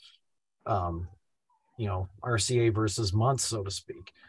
But I like making old things work again. And a lot of the people that I work with to help them restore stuff share that same enthusiasm for that. They like, you know, you just see this old TV in the corner and you can turn it on and it's something useful and it was doing what it was originally meant and produced to do. You know, some people think because the analog broadcast went away, oh, well, TVs are useless now. No, they just need some minor education on how to make it compatible with the modern world. It can still be done. So. I remember sometimes you find them sitting on the side of a curb. And back when I was in the Army, I used to sell used TV sets to some of the fellow soldiers and stuff. That I'd be driving up in New Jersey down Rumson Road and people toss out a TV set. I had to stop and pick it up because I was more curious as to if it worked or not, or what was wrong with it. And surprisingly, many of them hardly had much wrong with them. And I made money that way. But when I see something thrown away for no good reason other than the fact they don't want it, I'm real curious as to see how far I can go with it. It's just a nature. It's kind of like asking, why do you like a green car? Or why do you like a red car? Or why do you like to see a motor run or something like that?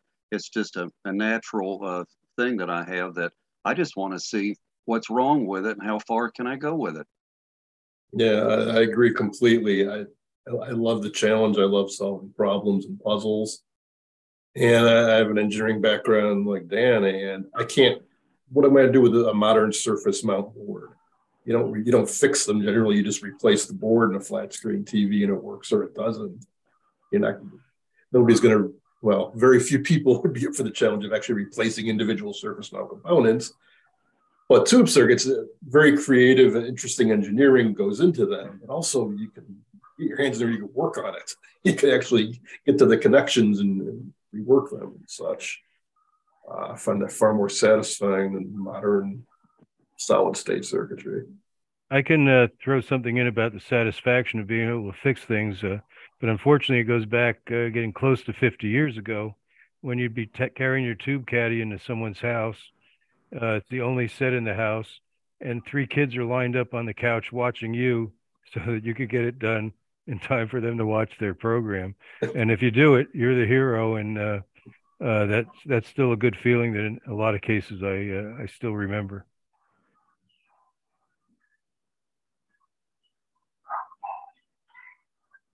Yeah, I mean, I admit there is a little bit of that too. It's especially because I'm on YouTube. I wouldn't go as far as like showing off, but it is great to be able to share people going, oh wow, that's really cool. Or I'm amazed you were able to get that working again. That's nice to get that, Someone on the chat says that referring to people as scaremongers, trying to deter people from wanting to get their hands involved with repairing. My advice is, if it's a old set and you're willing to take a little risk of electrocution, I learned by doing it. I mean, I learned the hard way that you didn't take one of those 16-inch glass funnel picture tubes and grab it around the sides, because it has high voltage on it. And I still twitch every once in a while from some of that stuff. My parents paid a lot of money for me to get a high school class ring. And when they asked, why is it getting all scratched up? It was because several times I stuck my hand where it shouldn't be, threw my hand back and hit the cinder block wall behind me. It was getting my ring all scratched up. So, you got to start out small and start out with something that's maybe a cheap set and still partially works, and see if you can make it a little better and then work your way up from there. Yeah, there's the old saying that there's 2 types of technicians, those that have been shocked and those that will. Yeah, that's it. But,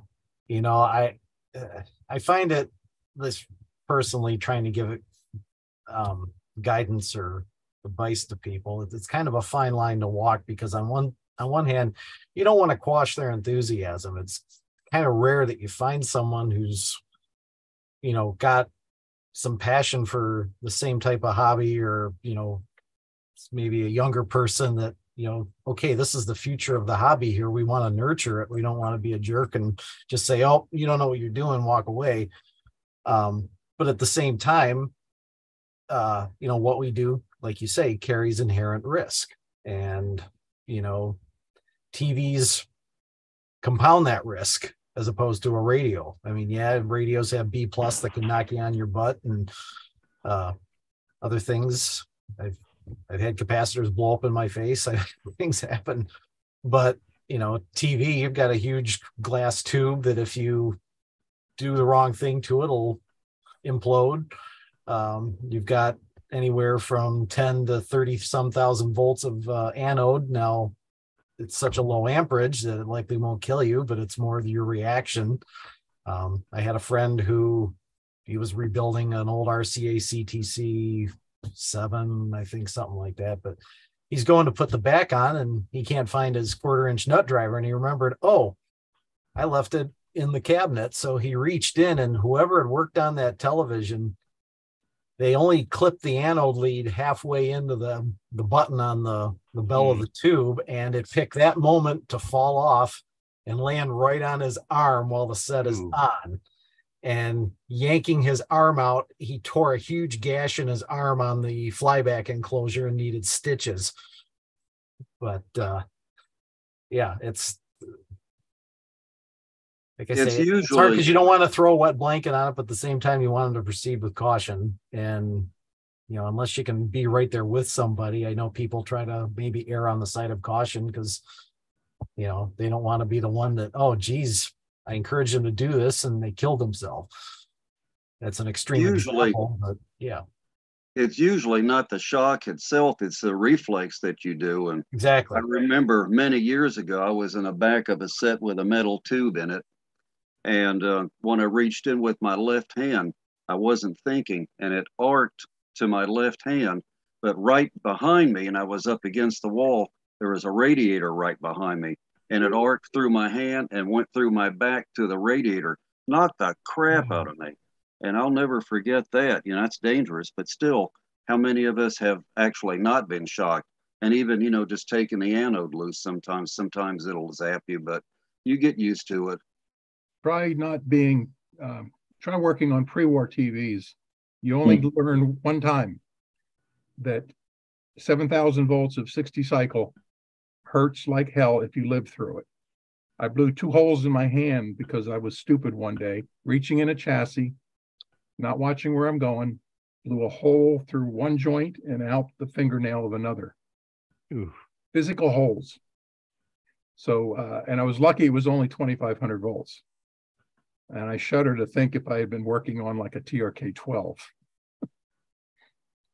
So you really got to be careful, you know, compared to that thing there. Most CRT 10, 15,000 volters, like you say, the damage is done when your hand comes flying out of the chassis, out of the cabinet. But when you're working in the in that, and that's, you know, again, you're talking 60 cycle stuff, and then you say go do radios. The problem you got to worry about that with newbies on the radios is you got 110 volt AC in there too, off the power line, like sticking your finger into an electrical outlet. Unless, again, they learn, okay, you need an isolation transformer, you need all this other safety equipment before you go messing around in one of those things.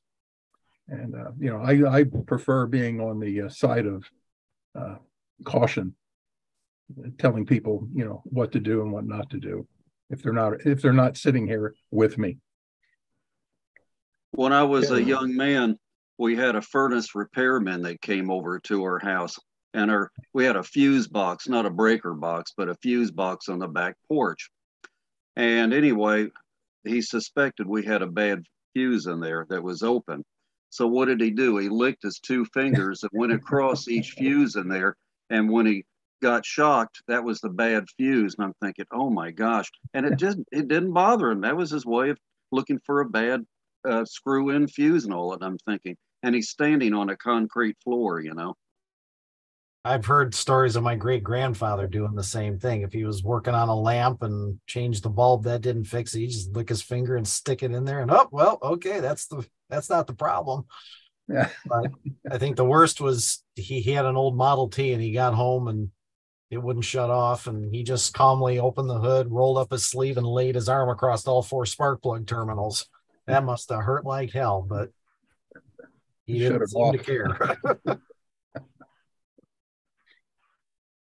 Well, you notice some of us have curly hair too, you know. I think there was a cartoon in a technician's publication that shows a guy getting zapped by a radio and his hair is all squiggly. And one of the guys says, oh, that's an AC waveform. Hey guys, I got to sign off. I want to thank you all for your participation. Keep going with it. I think it's great. So we'll see you next month, if not sooner. Thank you, Steve. See ya. Thank you, Steve. Yeah. This is kind of becoming a war story discussion. Yeah. What are you going to do? I mean, so say you have to err on the side of caution if we're on social media or whatnot, and we're giving advice out to people. You have to. Realistically speaking, is it going to burn your house down? Probably not. Is it going to explode? Probably not. But you can't just say, plug it in and leave the room. Yeah, but you do, Bob, you probably see some of the same pushback that I see on Facebook. And, again, face it, all of the newbies are out there on Facebook. People get, they'll ask for some advice, and there'll always be one old curmudgeon or two or more who'll come in and say, if you don't know what you're doing, you got no right to be in there. And they'll come back and they'll push back, rightfully so, I think, because they make me think of myself when I was younger. They say, I came here to ask questions. I came here to learn. I'm not going to learn if you keep telling me just to go away and don't do it. So where do you draw that line? That's a tough call. That's tough because when I got into the hobby, I didn't have an Elmer, and I got shocked. I just did it. So for me to tell other people not to do what I did, it's. But also times have changed. I mean, we grew up without safety helmets, and parents chain smoked in the cars with the windows rolled up and all the rest of it. So, right. But yeah, I mean, I can think of 24 instances where I have no right to be alive today, and you'd hope not to put somebody else in that position. So, yeah. But they do make a point, and they do want to learn. They just, I think that again, I just don't think they want to put in the effort, the practicing and the reading, the studying. I see a lot of people want to, they ask a question and they want you to answer that question for them, and that helps them get their TV working again. And it just doesn't work like that. Yeah, and that's a horrible reality too. Is people post just they just drop in out of nowhere and say, I can't get the horizontal hold to work on my TV. What's wrong? A lot more background info than that. Yeah, I don't even try to diagnose a set unless I can be there and put my hands on it and take measurements from whatever, because it's just too nebulous trying to figure out. They're trying to describe to you what the set's doing, or I've had people FaceTime me and say, "Oh, here's what I'm getting. What do I adjust, or what do I do to fix this?" It's like, well, there's numerous things that it could be, and if you don't have the equipment or that to do the appropriate troubleshooting, it's a fruitless exercise. And experience. Yeah. The one that I really love the most is the ones. This is getting off the subject of TVs, but the ones that send you a sound clip and ask you what's wrong with the audio. And I'm sitting here thinking, you're sending an audio piece through the internet into my computer with a $20 sound card and $5 speakers, and you want me to tell you why it doesn't sound good. So, sounds good to me. Yeah, that's basically what I'm saying too. It's just, hey, it's okay over on this side, but I know it doesn't sound good on your $10,000 audio system, but I can't help you with that. When I was selling used TV sets at the flea market years ago, I had some customer come in and he was talking about his wife's ears were real sensitive. And the set that I was trying to sell him didn't have a tone control on it. And I said, "Well, it's got a flat sound to it. It's just a flat sound." I said, "It'll sound great." "Oh, but my wife, she has sensitive ears and all of that. Has to have just a perfect sound to it." I'm thinking, I have never heard of such a thing.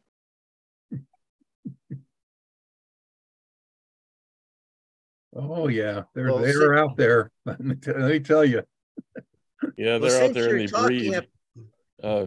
There's guys that will send you an MP3 file made off of their iPhone that listen to how great my new stereo sounds. It's like, well, that's really special, but it sounds like it's coming out of a 1/4-inch diameter loudspeaker on my end. Well, since you're talking about repairing TVs, I want to give you a story from my working on my master's degree. I went to Drexel University, which requires hands-on training. I had a professor who had done his undergraduate work at Drexel, but went to Princeton to get his doctorate. And he said, and Drexel was hands-on, but Princeton's all theoretical type electrical engineering. And he said, I made all my money by fixing the TVs for all the other electrical engineers, because along with all the theoretical training, they never taught them that tubes get warm. And he just opened the back and set and look for the one that's not glowing or the cold tube, replace it, and ask it and say, is that $75? And he'd get the money every single time. I had a guy come into store. When I was in high school, I worked at a store called Music Land. Some guy comes in and I said, well, what are you looking for? He says, I want a TV with a 25,000 watt chassis in it. I said, oh, you mean 25,000 volts? No, I want a 25,000 watt television. And the guy, how do you argue with somebody? You just say, okay, well, we don't have one. But, I just think, and he thought he was an expert, just like some customers act. I wonder what a 25,000 watt TV set would look like anyway. One hell of an electric bill, that's for sure. Yeah. Hey, one thing I wanted to touch on, if I may, if we could circle back to kind of what we briefly started on talking about what sets are worth collecting or restorable. I just wanted to throw out there that if it's got a round picture tube, it's probably worth saving, within reason. Also, if it's something you really, really like the looks of and you can afford it, it's hard to go wrong. And as far as where to find sets, anywhere and everywhere, Craigslist, garage sales, the best place to go, of course, is the annual convention at the TV museum. You get the best deals there and you're going to see the widest selection. And finally, ask around. I know a lot of folks aren't crazy about Facebook for a variety of reasons, but there are a number of collector groups and the marketplace. Getting to know other collectors and asking them for leads is a great way to do it too. I'm finding that many people are looking at some of those old box TV sets, and some people want to make, cat beds out of them and stuff like that.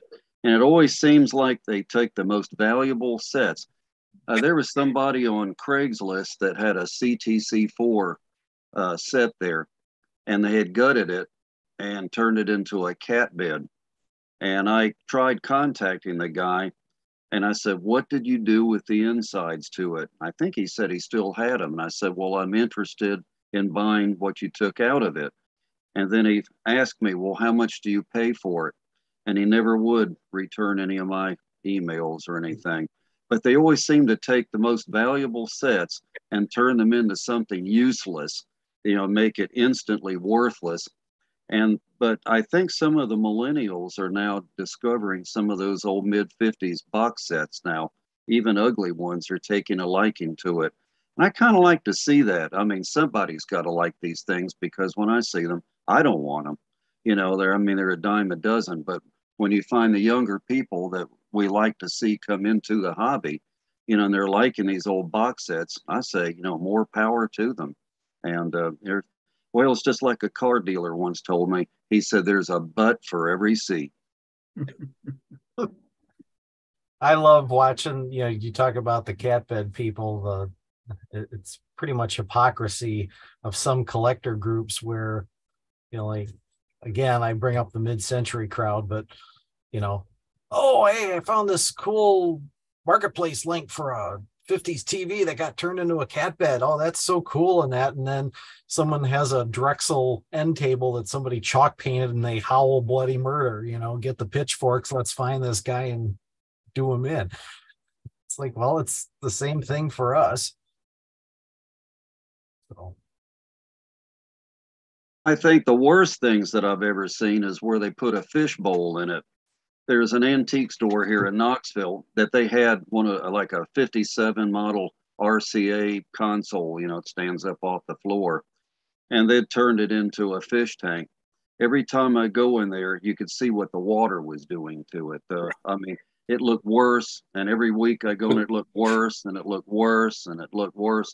But you know, it's just, it puts a finite life to it that it destroys the set. And another time I was at in a state sale and they had this old cabinet radio and they were talking about gutting it and turning it into a bar or bookcase or something. Should they do it? And I always say, well, what you've got now is worth $50 to $75. And if it was shopped out working, it'd be worth maybe 150.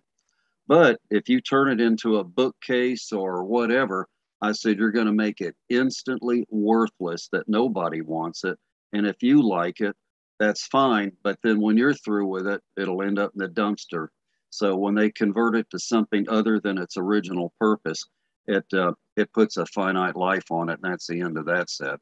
Well, I'd take a little issue with that, Julian. Sometimes, I mean, yes, that's often the case, but you see people selling artistically reimagined things, and they'll take a radio or a TV and they'll do something stupid to it and put a stupid price tag on it, and they'll get it sometimes, and they'll get a price for it that's several times more than what a radio or a TV collector will pay for it.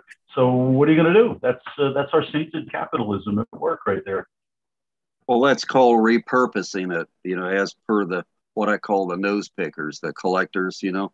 And but anyway, yeah, I mean, there's some sets that are not worth much of anything. I don't mind that, but it just seems that they always pick the nicest sets that are most valuable to repurpose sometimes. Well, here's a question. I mean, to our panel or really to anybody that has an opinion to jump in. How much longer are we going to be able to have the hobby continue in the native form that it has been? We're already at the point where people don't believe you can watch over the air television on their TV for free. And if you do, it's more complicated than most people can or are willing to set up now. And, you know, people don't necessarily want to take a VCR, which are also becoming hard to find, to feed a signal into a TV. So we may be getting to the point where, I mean, forget about getting the TV restored. It's just going to be difficult to use. I don't know. So I'll just toss that hand grenade out there. Any thoughts? That's a real good question. At least for now, you can pretty readily get an HDMI to NTSC converter. If there becomes a point where you can't get those, that will be a problem. I'm not even sure why they exist, but they seem to be pretty plentiful on Amazon and other places. There must be some kind of chipset out there that does it pretty readily, but what, ATSC 3.0 is on the horizon? I'm pretty sure there weren't any boxes that go from that standard directly to NTSC. So things are going to get harder and harder, I predict, in the future. Where, yeah, people are going to want to try to keep old VCRs or DVD players with NTSC output running. So, yeah, we're in a good position, so to speak, that all this stuff still works now. And you probably have all stockpiled equipment so we can keep our collections running. What, 30, 40, 50 years from now? I don't know. But well, I'll throw another good one at you there. A while back, I was in a discussion. You know, we're talking about our cars, you know, antique cars like a 55 Chevy or just, you know, any old car. Now they're trying to get cars to go electric now, and they're talking about by 2035, they want some manufacturers to make nothing but electric cars. What happens if we run out of gasoline or something like that, where it becomes scarce and that the Arabs can't pump any more oil out? Well, that's one side of the fence, but the other side of it is, what do you think? Just take, for example, like a 55 Chevrolet. Just say 50 or 75 years from now, what's going to happen to it when you either can't drive it or you can't afford the gasoline or something? And the cars will exist then, but will they be just strictly static displays for museums, or will people just have them? Or, you know, what will happen to cars, you know, like 50 or 100 years from now, long after we're gone? I've thought about that, and I would say the same thought could apply to television sets as well. Yeah, there was a question that just went by about rebuilding picture tubes. That's another huge issue, looming in the future as well. The picture tubes, one by one, all go dead. Until somebody can rebuild them, that's going to be a showstopper. Yeah, I was going to, build on what you were saying earlier, Bob. It's, having a broadcast signal or the equipment to make the TV work, but, parts are going to dry up. I'll admit when I was much younger and the first time I saw what would eventually become the first TV I'd restore, my thinking was, oh, I got to put modern guts in this because there's no way you're going to be able to find parts for something this old. But I'm glad I had many more years between that thought and when I actually got my hands on the TV to know that, no, a lot of the discrete parts are still there. But looking through DigiKey, trying to order parts and that, like the axial leaded capacitors and things like that, there's more marked as, they're going to be obsolete. You can't get them anymore. And yeah, there's ways around it. But, finite things like picture tubes, the big one, once those are gone, as of now, they're gone. Then what happens? But this is heading off into philosophical discussion territory. But yes or no? If they stop making high voltage film capacitors or 450 volt electrolytics, we're going to be in trouble. Yeah. Now you've almost kind of ruined my evening thinking about that now. Well, that's why we got to keep buying them so that they keep making Some of them just naturally deteriorate when they're in storage, electrolytics and stuff. And unfortunately, just a question to anybody out there. Has anybody ever tried to restore an RCA CTC 81 or 74 chassis? That's a solid state chassis, one of the early RCA solid state sets. I hate those things. Usually, if you have a flyback, though, you're done because there's just not much of a replacement. Now, some years ago, Magnavox was here in Knoxville, Tennessee. They had their world headquarters here. And we had a lot of good engineers there. And I remember they had this Chinese guy that they imported from China, and he was their flyback engineer. And of all the crazy things, when I was selling used TV sets at the flea market, he was set up at the flea market selling Chinese goods and stuff like that, but he was the flyback man. Well, some years back, I'm in the arcade business and I have video games, but I remember an Atari video game had 3 25-inch monitors in it. And it was, you're sitting down, it looked like a console thing. Each one of those monitors was an ampliphone monitor. It had just a board in there. It had this real weird flyback on it, but they were very susceptible to the flybacks going bad. Well, I had one of those. I had a monitor dead and I thought what to do. So I forgot his name, Mr. Wong or something like that. And he looked at it and I showed him the diagram and he says, I think I can help you. So when he went back to work, he opened up his file cabinet and he had a file cabinet full of flybacks. He pulled up a Magnavox flyback, held it up in the air and says, yep, this will work. And he re-engineered it and redrew my diagram there. And he engineered a Magnavox flyback into it. And it not only worked, but it worked well. And anyway, I got rid of the unit there as a working unit, but some of those things can be done. But that 81, they had that strange encapsulated flyback there. I imagine you could re-engineer another flyback into it if you know the parameters of it. It shouldn't be that hard. You can get it to match up to the yoke, but it makes it work a little while longer. But it's going to be a while before those 81s become really collector's items, I would think. Yeah, but it happens. The big problem with the set is, or the sets that I have come into contact with, of course, they're modular sets, and all the modules. Those are pretty reliable, pretty good. Generally, not much of a problem there. The big problem, of course, they used an ITR circuit for the horizontal deflection and high voltage. And those ITRs, of course, they didn't have any good linear flyback type of systems at that time. They had to use switching transistors to do it, ITRs.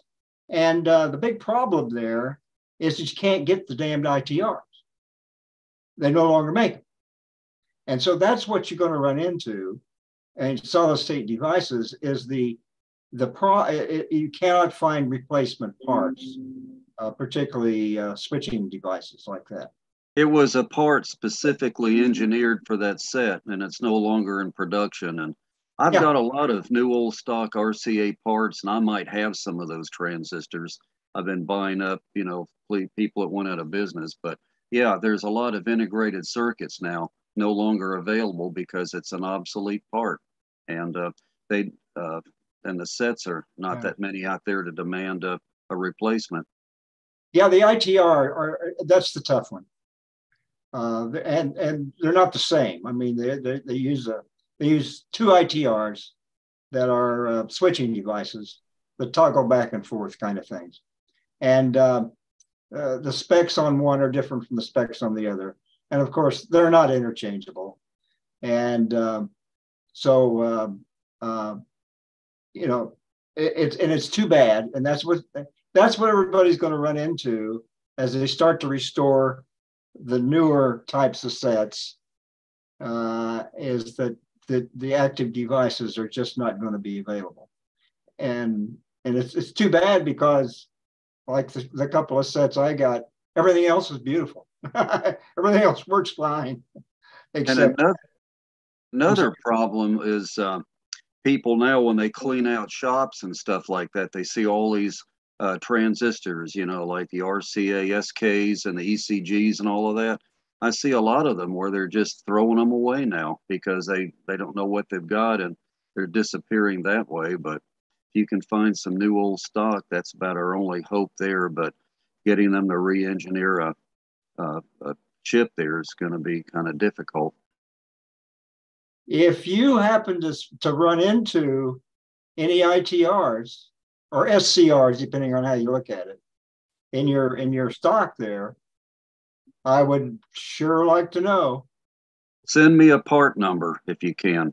If I can see an ECG equivalent or an SK or something, or the RCA part number. I'll send you an RCA part number. How's that? I might be able to help you because I've got a whole bunch of boxes full of new old stock stuff. There was one, I got a large SK and an ECG collection there, and I don't know exactly what I've got because I just don't use many of those parts anymore, and I just don't go rummaging. But if I have a part number or an ECG or an SK, I can always look. Okay. To whom am I talking? I'm Julian Burke. My email address is real easy. It's JulianBurke51. That's JulianBurke, and then the number 51, and that's at gmail.com. And just send me some part numbers there. And when I can feel like it, or if it's not too cold in my building, something like that, I can rummage through those boxes. I might be able to help you because I do have quite a collection of NOS RCA stuff, those little small red RCA boxes. Okay, so it's Julian Burke, JulianBurke 51 at gmail.com. That's correct. And I also have some kits that RCA made. They were, one of those, looks like a fishing tackle box with little compartments in it. They made these things for specific chassis. And if I remember correctly, there was one for an 81 and 82, or it'll say this is also for something like that. I've got a half a dozen of those, and some of them may have a part or two missing, but I know where those are, and I found them the other day. But I have some of those, and I'll look and see what I've got, because I like round tube sets, you know, and I only want to go up to like 1965 or some of the early XL 100s I like. But when we get up in those CTC 81s and all of that, I just don't have much interest in them, and I don't have room for them, and they don't tell the story that I'm trying to tell anyway. But I might be able to help you there. Thank you, Julian. I'll send you an email. My pleasure. Thank you. This illustrates a good point because I also often get asked, where do you find parts? Where can you get parts? And I often tell them, join clubs, join this online community, because we're the guys that have stuff. Because we've been working with this stuff for a long time, and we've got parts, chassis, and bins full of parts and whatnot. Rather than just going onto eBay and trying to find something. Hey, Dan, I've got a new old stock yoke for a Predict. I think it's for the 17er. Do you ever have much problem with yokes in those things, or is it just flybacks only? I've only come across one bad yoke. It was in a 21-inch set. You know, flybacks typically I found to be reliable, but I don't know if they maybe had a bad run of them. I was working on a set for a guy and go through it, do the first power up. I noticed the picture looks a little trapezoidal and smoke is coming out of the flyback box. There's that resistor that's across the yoke socket that had burned up. And there was one portion of a winding that had gone open. So all the current was going through the resistor instead of half of it. So I found another flyback and a parts set I had. I put that in. Same thing happened. I put the meter on the yoke socket, that same end of the winding open. I called a friend that I had sold a used flyback to for what he thought, you know, he was going to have a project and he wanted to have that as a backup. Well, he didn't need it. And I said, well, I'll buy it back from you because I need it. He sent it to me. I didn't even put it in the set. I just put the meter on that terminal and that one was open. I mean, 3 in a row. What are the chances of that happening? But I got lucky. I'm in the other hobbies and I'm at a swap meet for antique outboard motors of all things. But somebody introduced me to the guy who was running the shop and says, hey, Dan works on old TVs and that. And turns out he collected Predictas and he had a whole bunch of them and he sold off some, but he still had a few, but he had a lot of old parts. And I said, you know, I'm looking for a flyback. Here's the Philco number and here's the, you know, the Thorderson numbers and that. And he said, well, let me go home and look. And he calls me the next day, says, yeah, I've got a flyback for you. You know, he threw a price at me, which I thought was more than reasonable. And I said, I'll be right over to get it. And that finished the project. But yeah, sometimes it can be quite a challenge.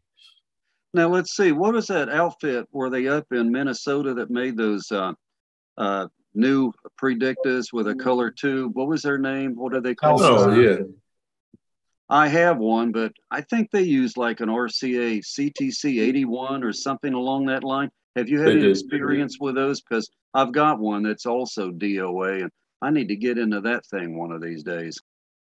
I've never seen one in person. I know there's guys in like the Facebook groups that own them.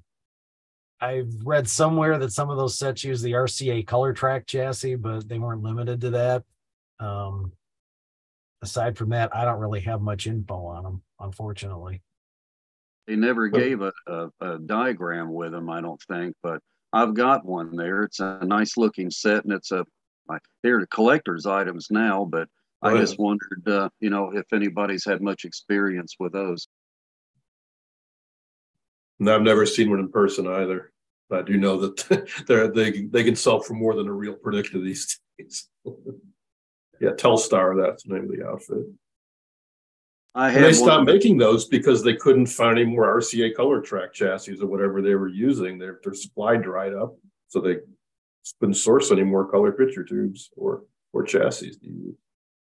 There was one of those part sources up north somewhere that they supplied, you know, parts for the TV repairmen. Somehow or the other, they were selling complete RCA chassis, I can't remember which one, but like an 81 or something like that. And they were selling them. They didn't guarantee them to work. They just said that they're parts for what do they call it, for picking parts, part source only, and I just wonder if they got a whole bunch of them like that, or if RCA had a run of those things they got rid of. But now they're gone, and finding parts. And like he said, that ITR transistor, that's going to be a problem, with those sets.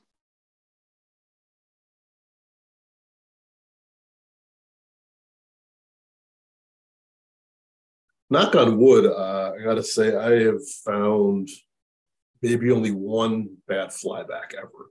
And I work mostly on 40s, 50s black and white sets. Obviously, there were companies that made replacements, Ram, Thord Arson, whoever. So obviously they did go bad. I'm thinking is that if you were people that were watching TV 5, 6, 7 hours a day, every day, I would imagine the flybacks had a far higher rate of failure than if you watch it an hour a month. So, and I'm also thinking the early sets were probably retired earlier because screen size has increased so rapidly. That maybe these 10-inch 1947, 48, 49 black and white TVs don't have a lot of hours on them. Maybe that's why the flybacks are generally good. I don't know. I know the predictive flybacks generally look like hell because the wax cracks on them. Everybody thinks, oh, they're bad. No, they're not. Just paint some Corona dope on them and they just look terrible. I had one of those predict rocket ships, I guess, that Danish Modern. Wow. I had that thing for years, and I had a guy that more or less bamboozled me out of it. And anyway, apparently he restored it and got it working and, stuff like that. But now it seems like he's interested in that Telstar that I've got. And I said, well, I'll trade you back even with it. I'd gladly trade him that Telstar for that Danish Modern to get it back, because I remember I found that at a flea market down in Florida.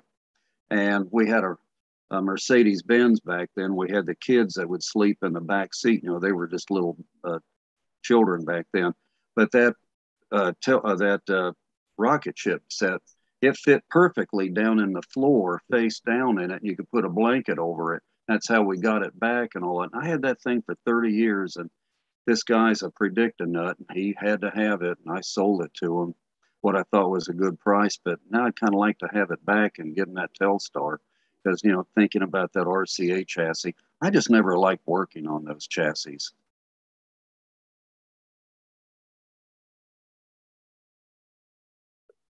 The Danish Modern, the Continental Predictive, those are in really high demand. They seem to keep cropping up out of the woodwork, though. There's one big auction in Texas right now. Somebody else just posted they found one recently, so they're out there. But they command. There's one on an auction site right now, and the opening bid on it, I think, is $1,600 right now, currently this week. Yeah, I can believe it. I got one sitting in my shop right now. And the price on the way. And the price is? You'd have to ask the owner, and I don't think he wants to sell it. They never do. I'm just the repairman. I went to an estate sale here in Sequoia Hills one time. They had 3 Predictas in this estate sale, but every one of them had an NFS tag on it, not for sale.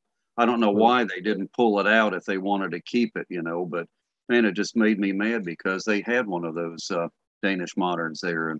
But, I guess they were teasing us.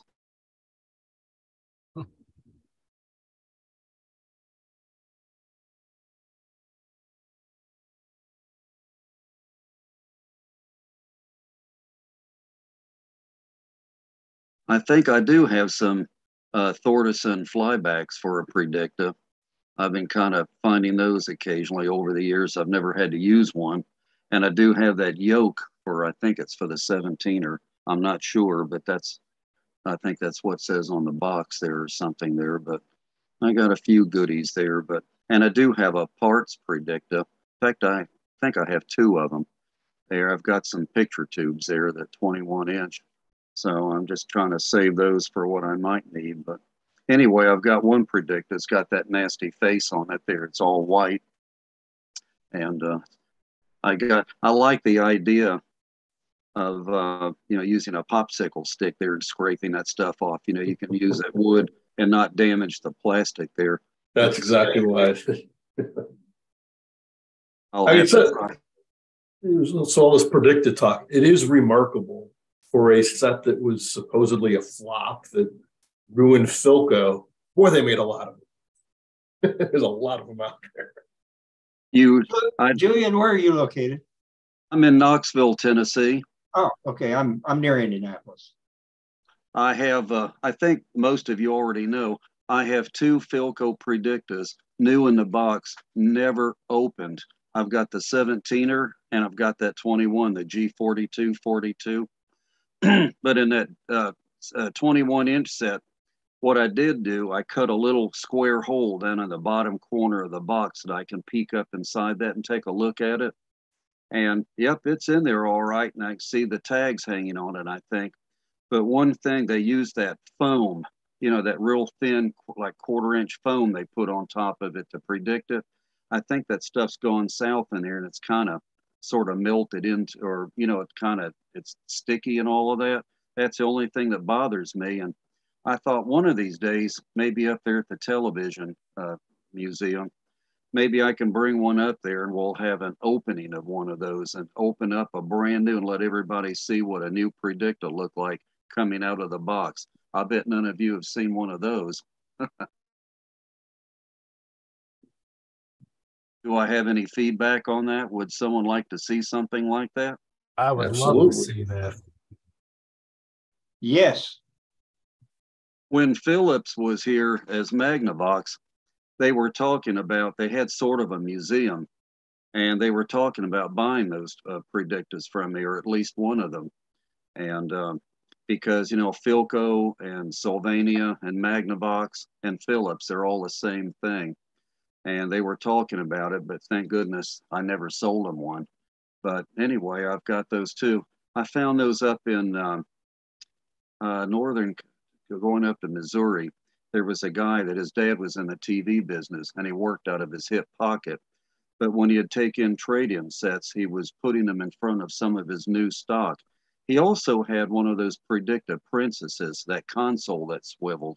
I think that's what it was. He had one of those that was new in the box, but at that time it never interested me.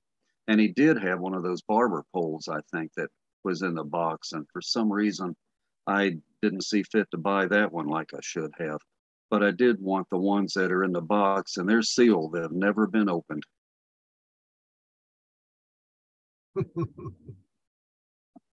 Got a few around me right now. Show I'm sort off. of in the Predicta room right now. Need a few more in there. Yeah, Bob, you make me nervous every time you lean back in that rocking chair. I'm worried you're going to smack that screen. I checked before we started. I'm going to try to share a picture here for a second. And because I'm on my damn iPad, it probably won't work. Let's see how that works. There we go. Yep, it did share. James Hawes, are you still there? James, I think I saw your picture on the screen a minute ago. Still here. Hi.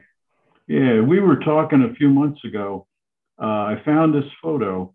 This is that video standards converter that I took the picture of up at the AWA museum. It was you I was talking to about this, wasn't it? This is I thought it was an optical standards converter, but it's actually an acoustic standards converter. And it feeds in, there's a transducer, and it feeds a video signal in to some sort of a glass or some sort of a disc, and it bounces around in there, and it's picked up with another transducer on the other end. And I have no idea how it works, and it's the damnedest thing I've ever seen. But I took this picture probably in like 1989, and I just found it again the other day. You're sure it's not just a big delay line? Nope. It's here. Let me see if I can find the. Now, hang on. I'm going to have to stop this share for a second. I'm going to go back. It's going to take me a minute, so I'll probably bore everybody to tears while I'm trying to find the other picture, but I actually, I zoomed in and enhanced that label, and you can almost read it. So let me see if I can find that picture I had, and that's probably going to take me longer than anybody's going to want to wait. What standards does it no, here it is.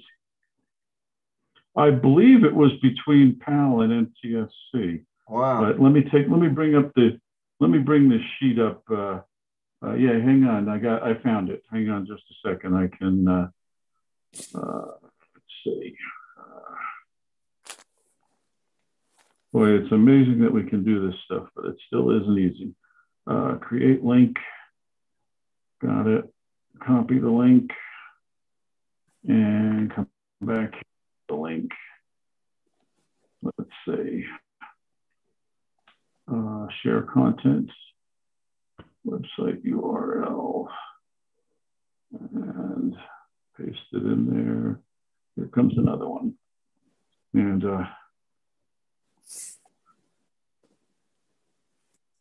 so this is the label on it, and it's not quite easily readable, but it's during the 1960s, the requirement rose for conversion of the 525 line signals from videotapes or satellites to 625 line European standard and vice versa.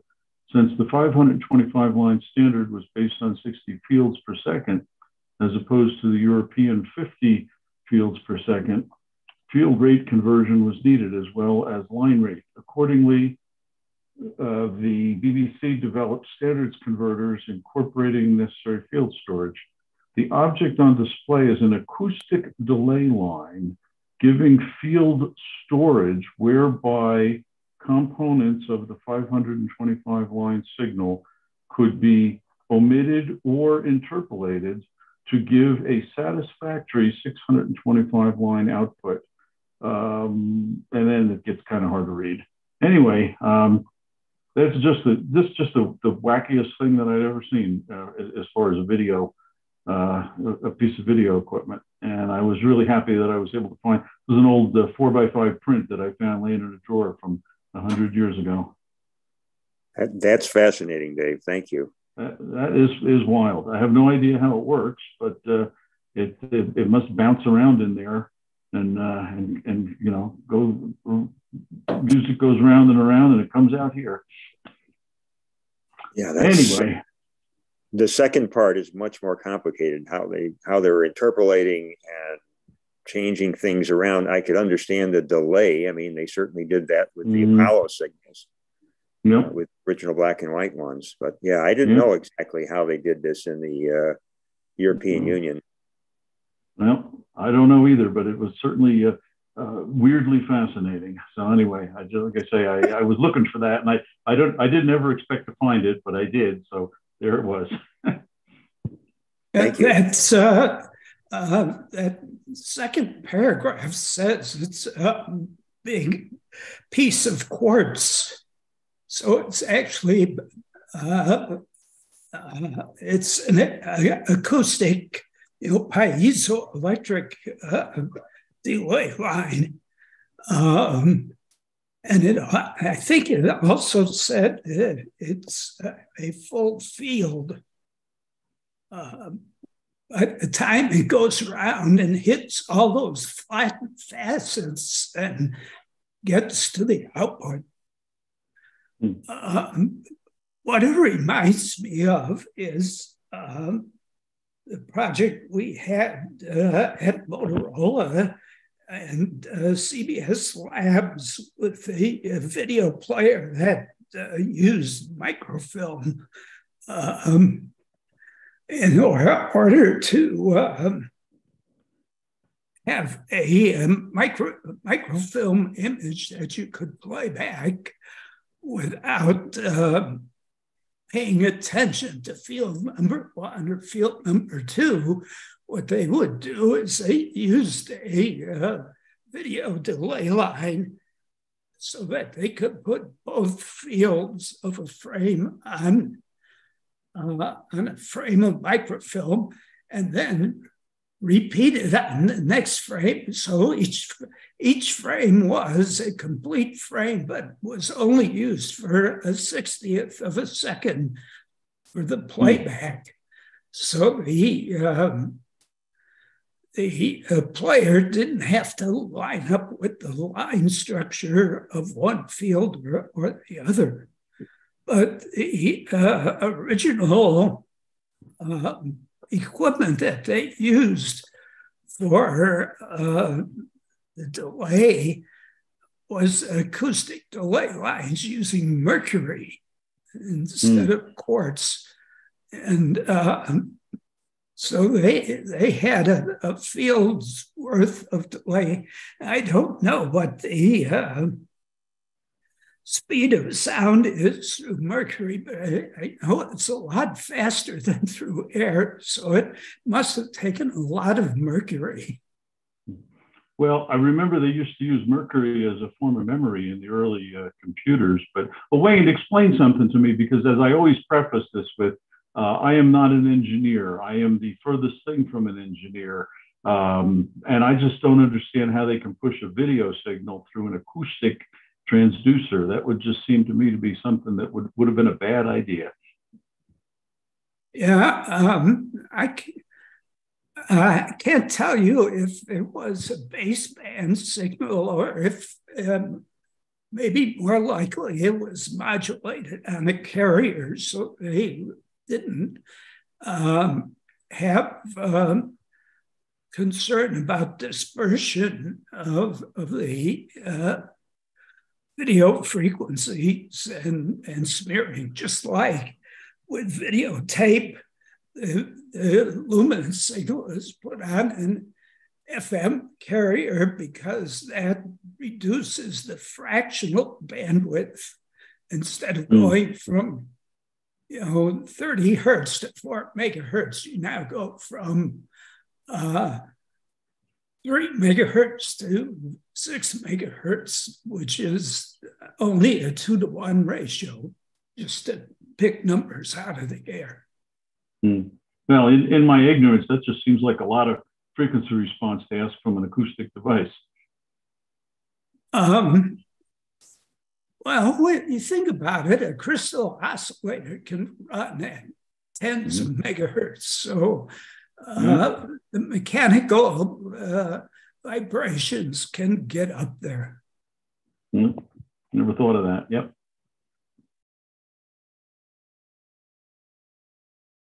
How would you use mercury for a memory device in a computer? It just seems like being sort of a liquid form. Where would the information be stored? Well, I'm not the guy to ask about that, but as I understand it, they had very, very long tubes full of mercury, and they'd push a signal in a bit, if you will, into one end, and it would come out the other end at some noticeable delay later. It was a delay line, and then they'd feed it back again, and they, or into another one, and they could just keep it going pretty much forever that way. That's an ignoramus's explanation of mercury storage in a computer, but I heard somebody much smarter explain it. That's my distorted interpretation.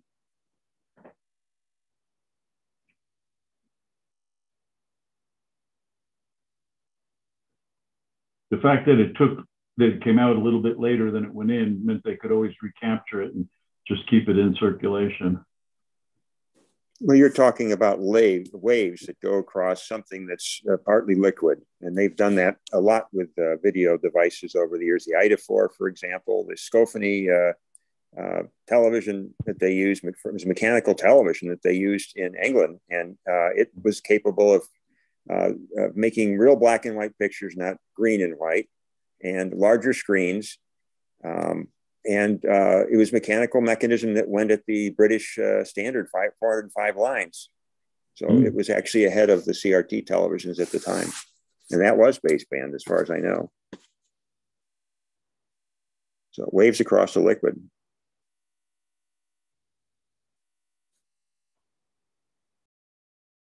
At one time, I used to work at Oak Ridge in the Y12 plant. And they were always real cautious about mercury. But back in the World War II, they had to distill mercury for purity there because that was part of one of the components in bomb making for some reason. But I remember I went into this one room once before with another guy, and he said, "See that thermometer up there?" And it had a red mark, and he says, "If that needle ever comes anywhere close to that red mark up there, you evacuate immediately." But back in the day, they had these buildings, and they had this large round thing where they were actually distilling mercury. And the mercury vapor would be in the air, and it would settle on switch boxes up there, fuse boxes and stuff at the time. And they had a guy that would go in there, if not on a daily basis, he would go in there fairly often with a paintbrush, and he'd be brushing the mercury off of the switch boxes so it wouldn't short out. Now, you talk about something, before they knew the dangers of mercury. And there was some other something one time, one of their surplus sales, they had a tank that was full of mercury, and somebody bought the tank and they didn't want the mercury, and they opened up the valve on the thing, just drained it out there on the ground and all of that. But around Oak Ridge to this day, going out the Oak Ridge Turnpike and various points, they have these wells, and they're sampling wells that they go through there because there's still mercury in the ground from World War II. That they have a guy that goes out and he takes samples out of these wells, checking to see if there's any mercury content in it. And the streams and the rivers that are near Oak Ridge, if you go fishing out there, they say don't eat the fish because they're mercury contaminated. And to this day, they still have sort of a problem out there, but you never hear about it much anymore, but they keep that a secret. That reminds me, that's where the expression "mad as a hatter" comes from too. They used to use mercury when they were preparing the stiffening the brims inside the hats, and the mercury vapor would be available for breathing. So these guys would go crazy occasionally. I remember when I lived up in Seattle up there, I made friends it was over the Seattle City Light. And he'd saved mercury out of these switches that they had up there. He gave me this quart jar, full of mercury one time. And it was kind of fun to take a silver dime at that. And this is early 60s now. Silver coins were still out there. Have you ever taken a silver coin or a dime and get mercury to stick to it? Makes it real shiny and slippery and stuff. And there was one of my mom's dad's friends. He liked rock collecting and stuff like that. And I remember when we moved away, I gave him that big thing of mercury. Seemed to be really happy about it. But I don't know, mercury's expensive now. But, we used to play with it as kids.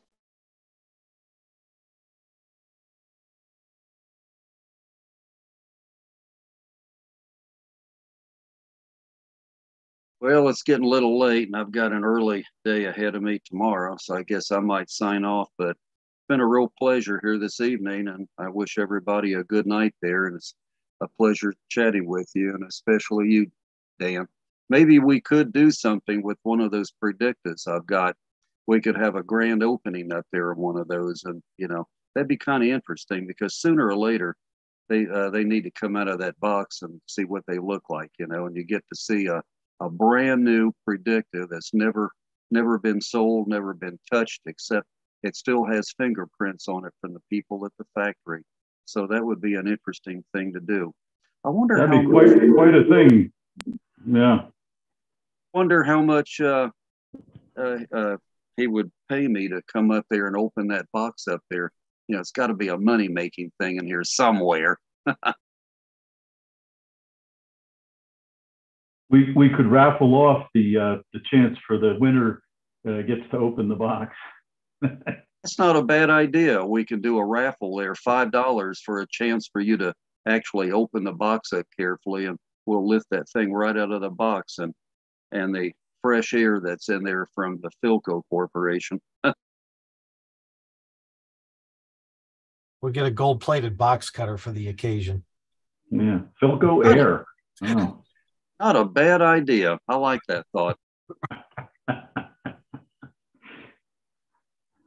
All right. Well, let's call it a night, gentlemen. I mean, unless anybody wants to stay on, you're welcome to stay on and chat. But I'm gonna roll up the sidewalk here. But I'll be doing the same. Yeah. Thank you, Dan. Thank you. I think it went pretty well. And is Bob still here? Thank you, Bob, whether you're here or not. There you are. Thanks a bunch. This was great. I think we got going over your notes. I think we've certainly got some fodder for at least one or two more of these too. There's an awful lot that I guess gets talked about a lot, but I think we've got some real, opinions here backed up by experience as opposed to your typical Facebook participant. So this is good. Good night, folks. Have a blessed evening, guys. Thanks, everybody. Good night. Good night.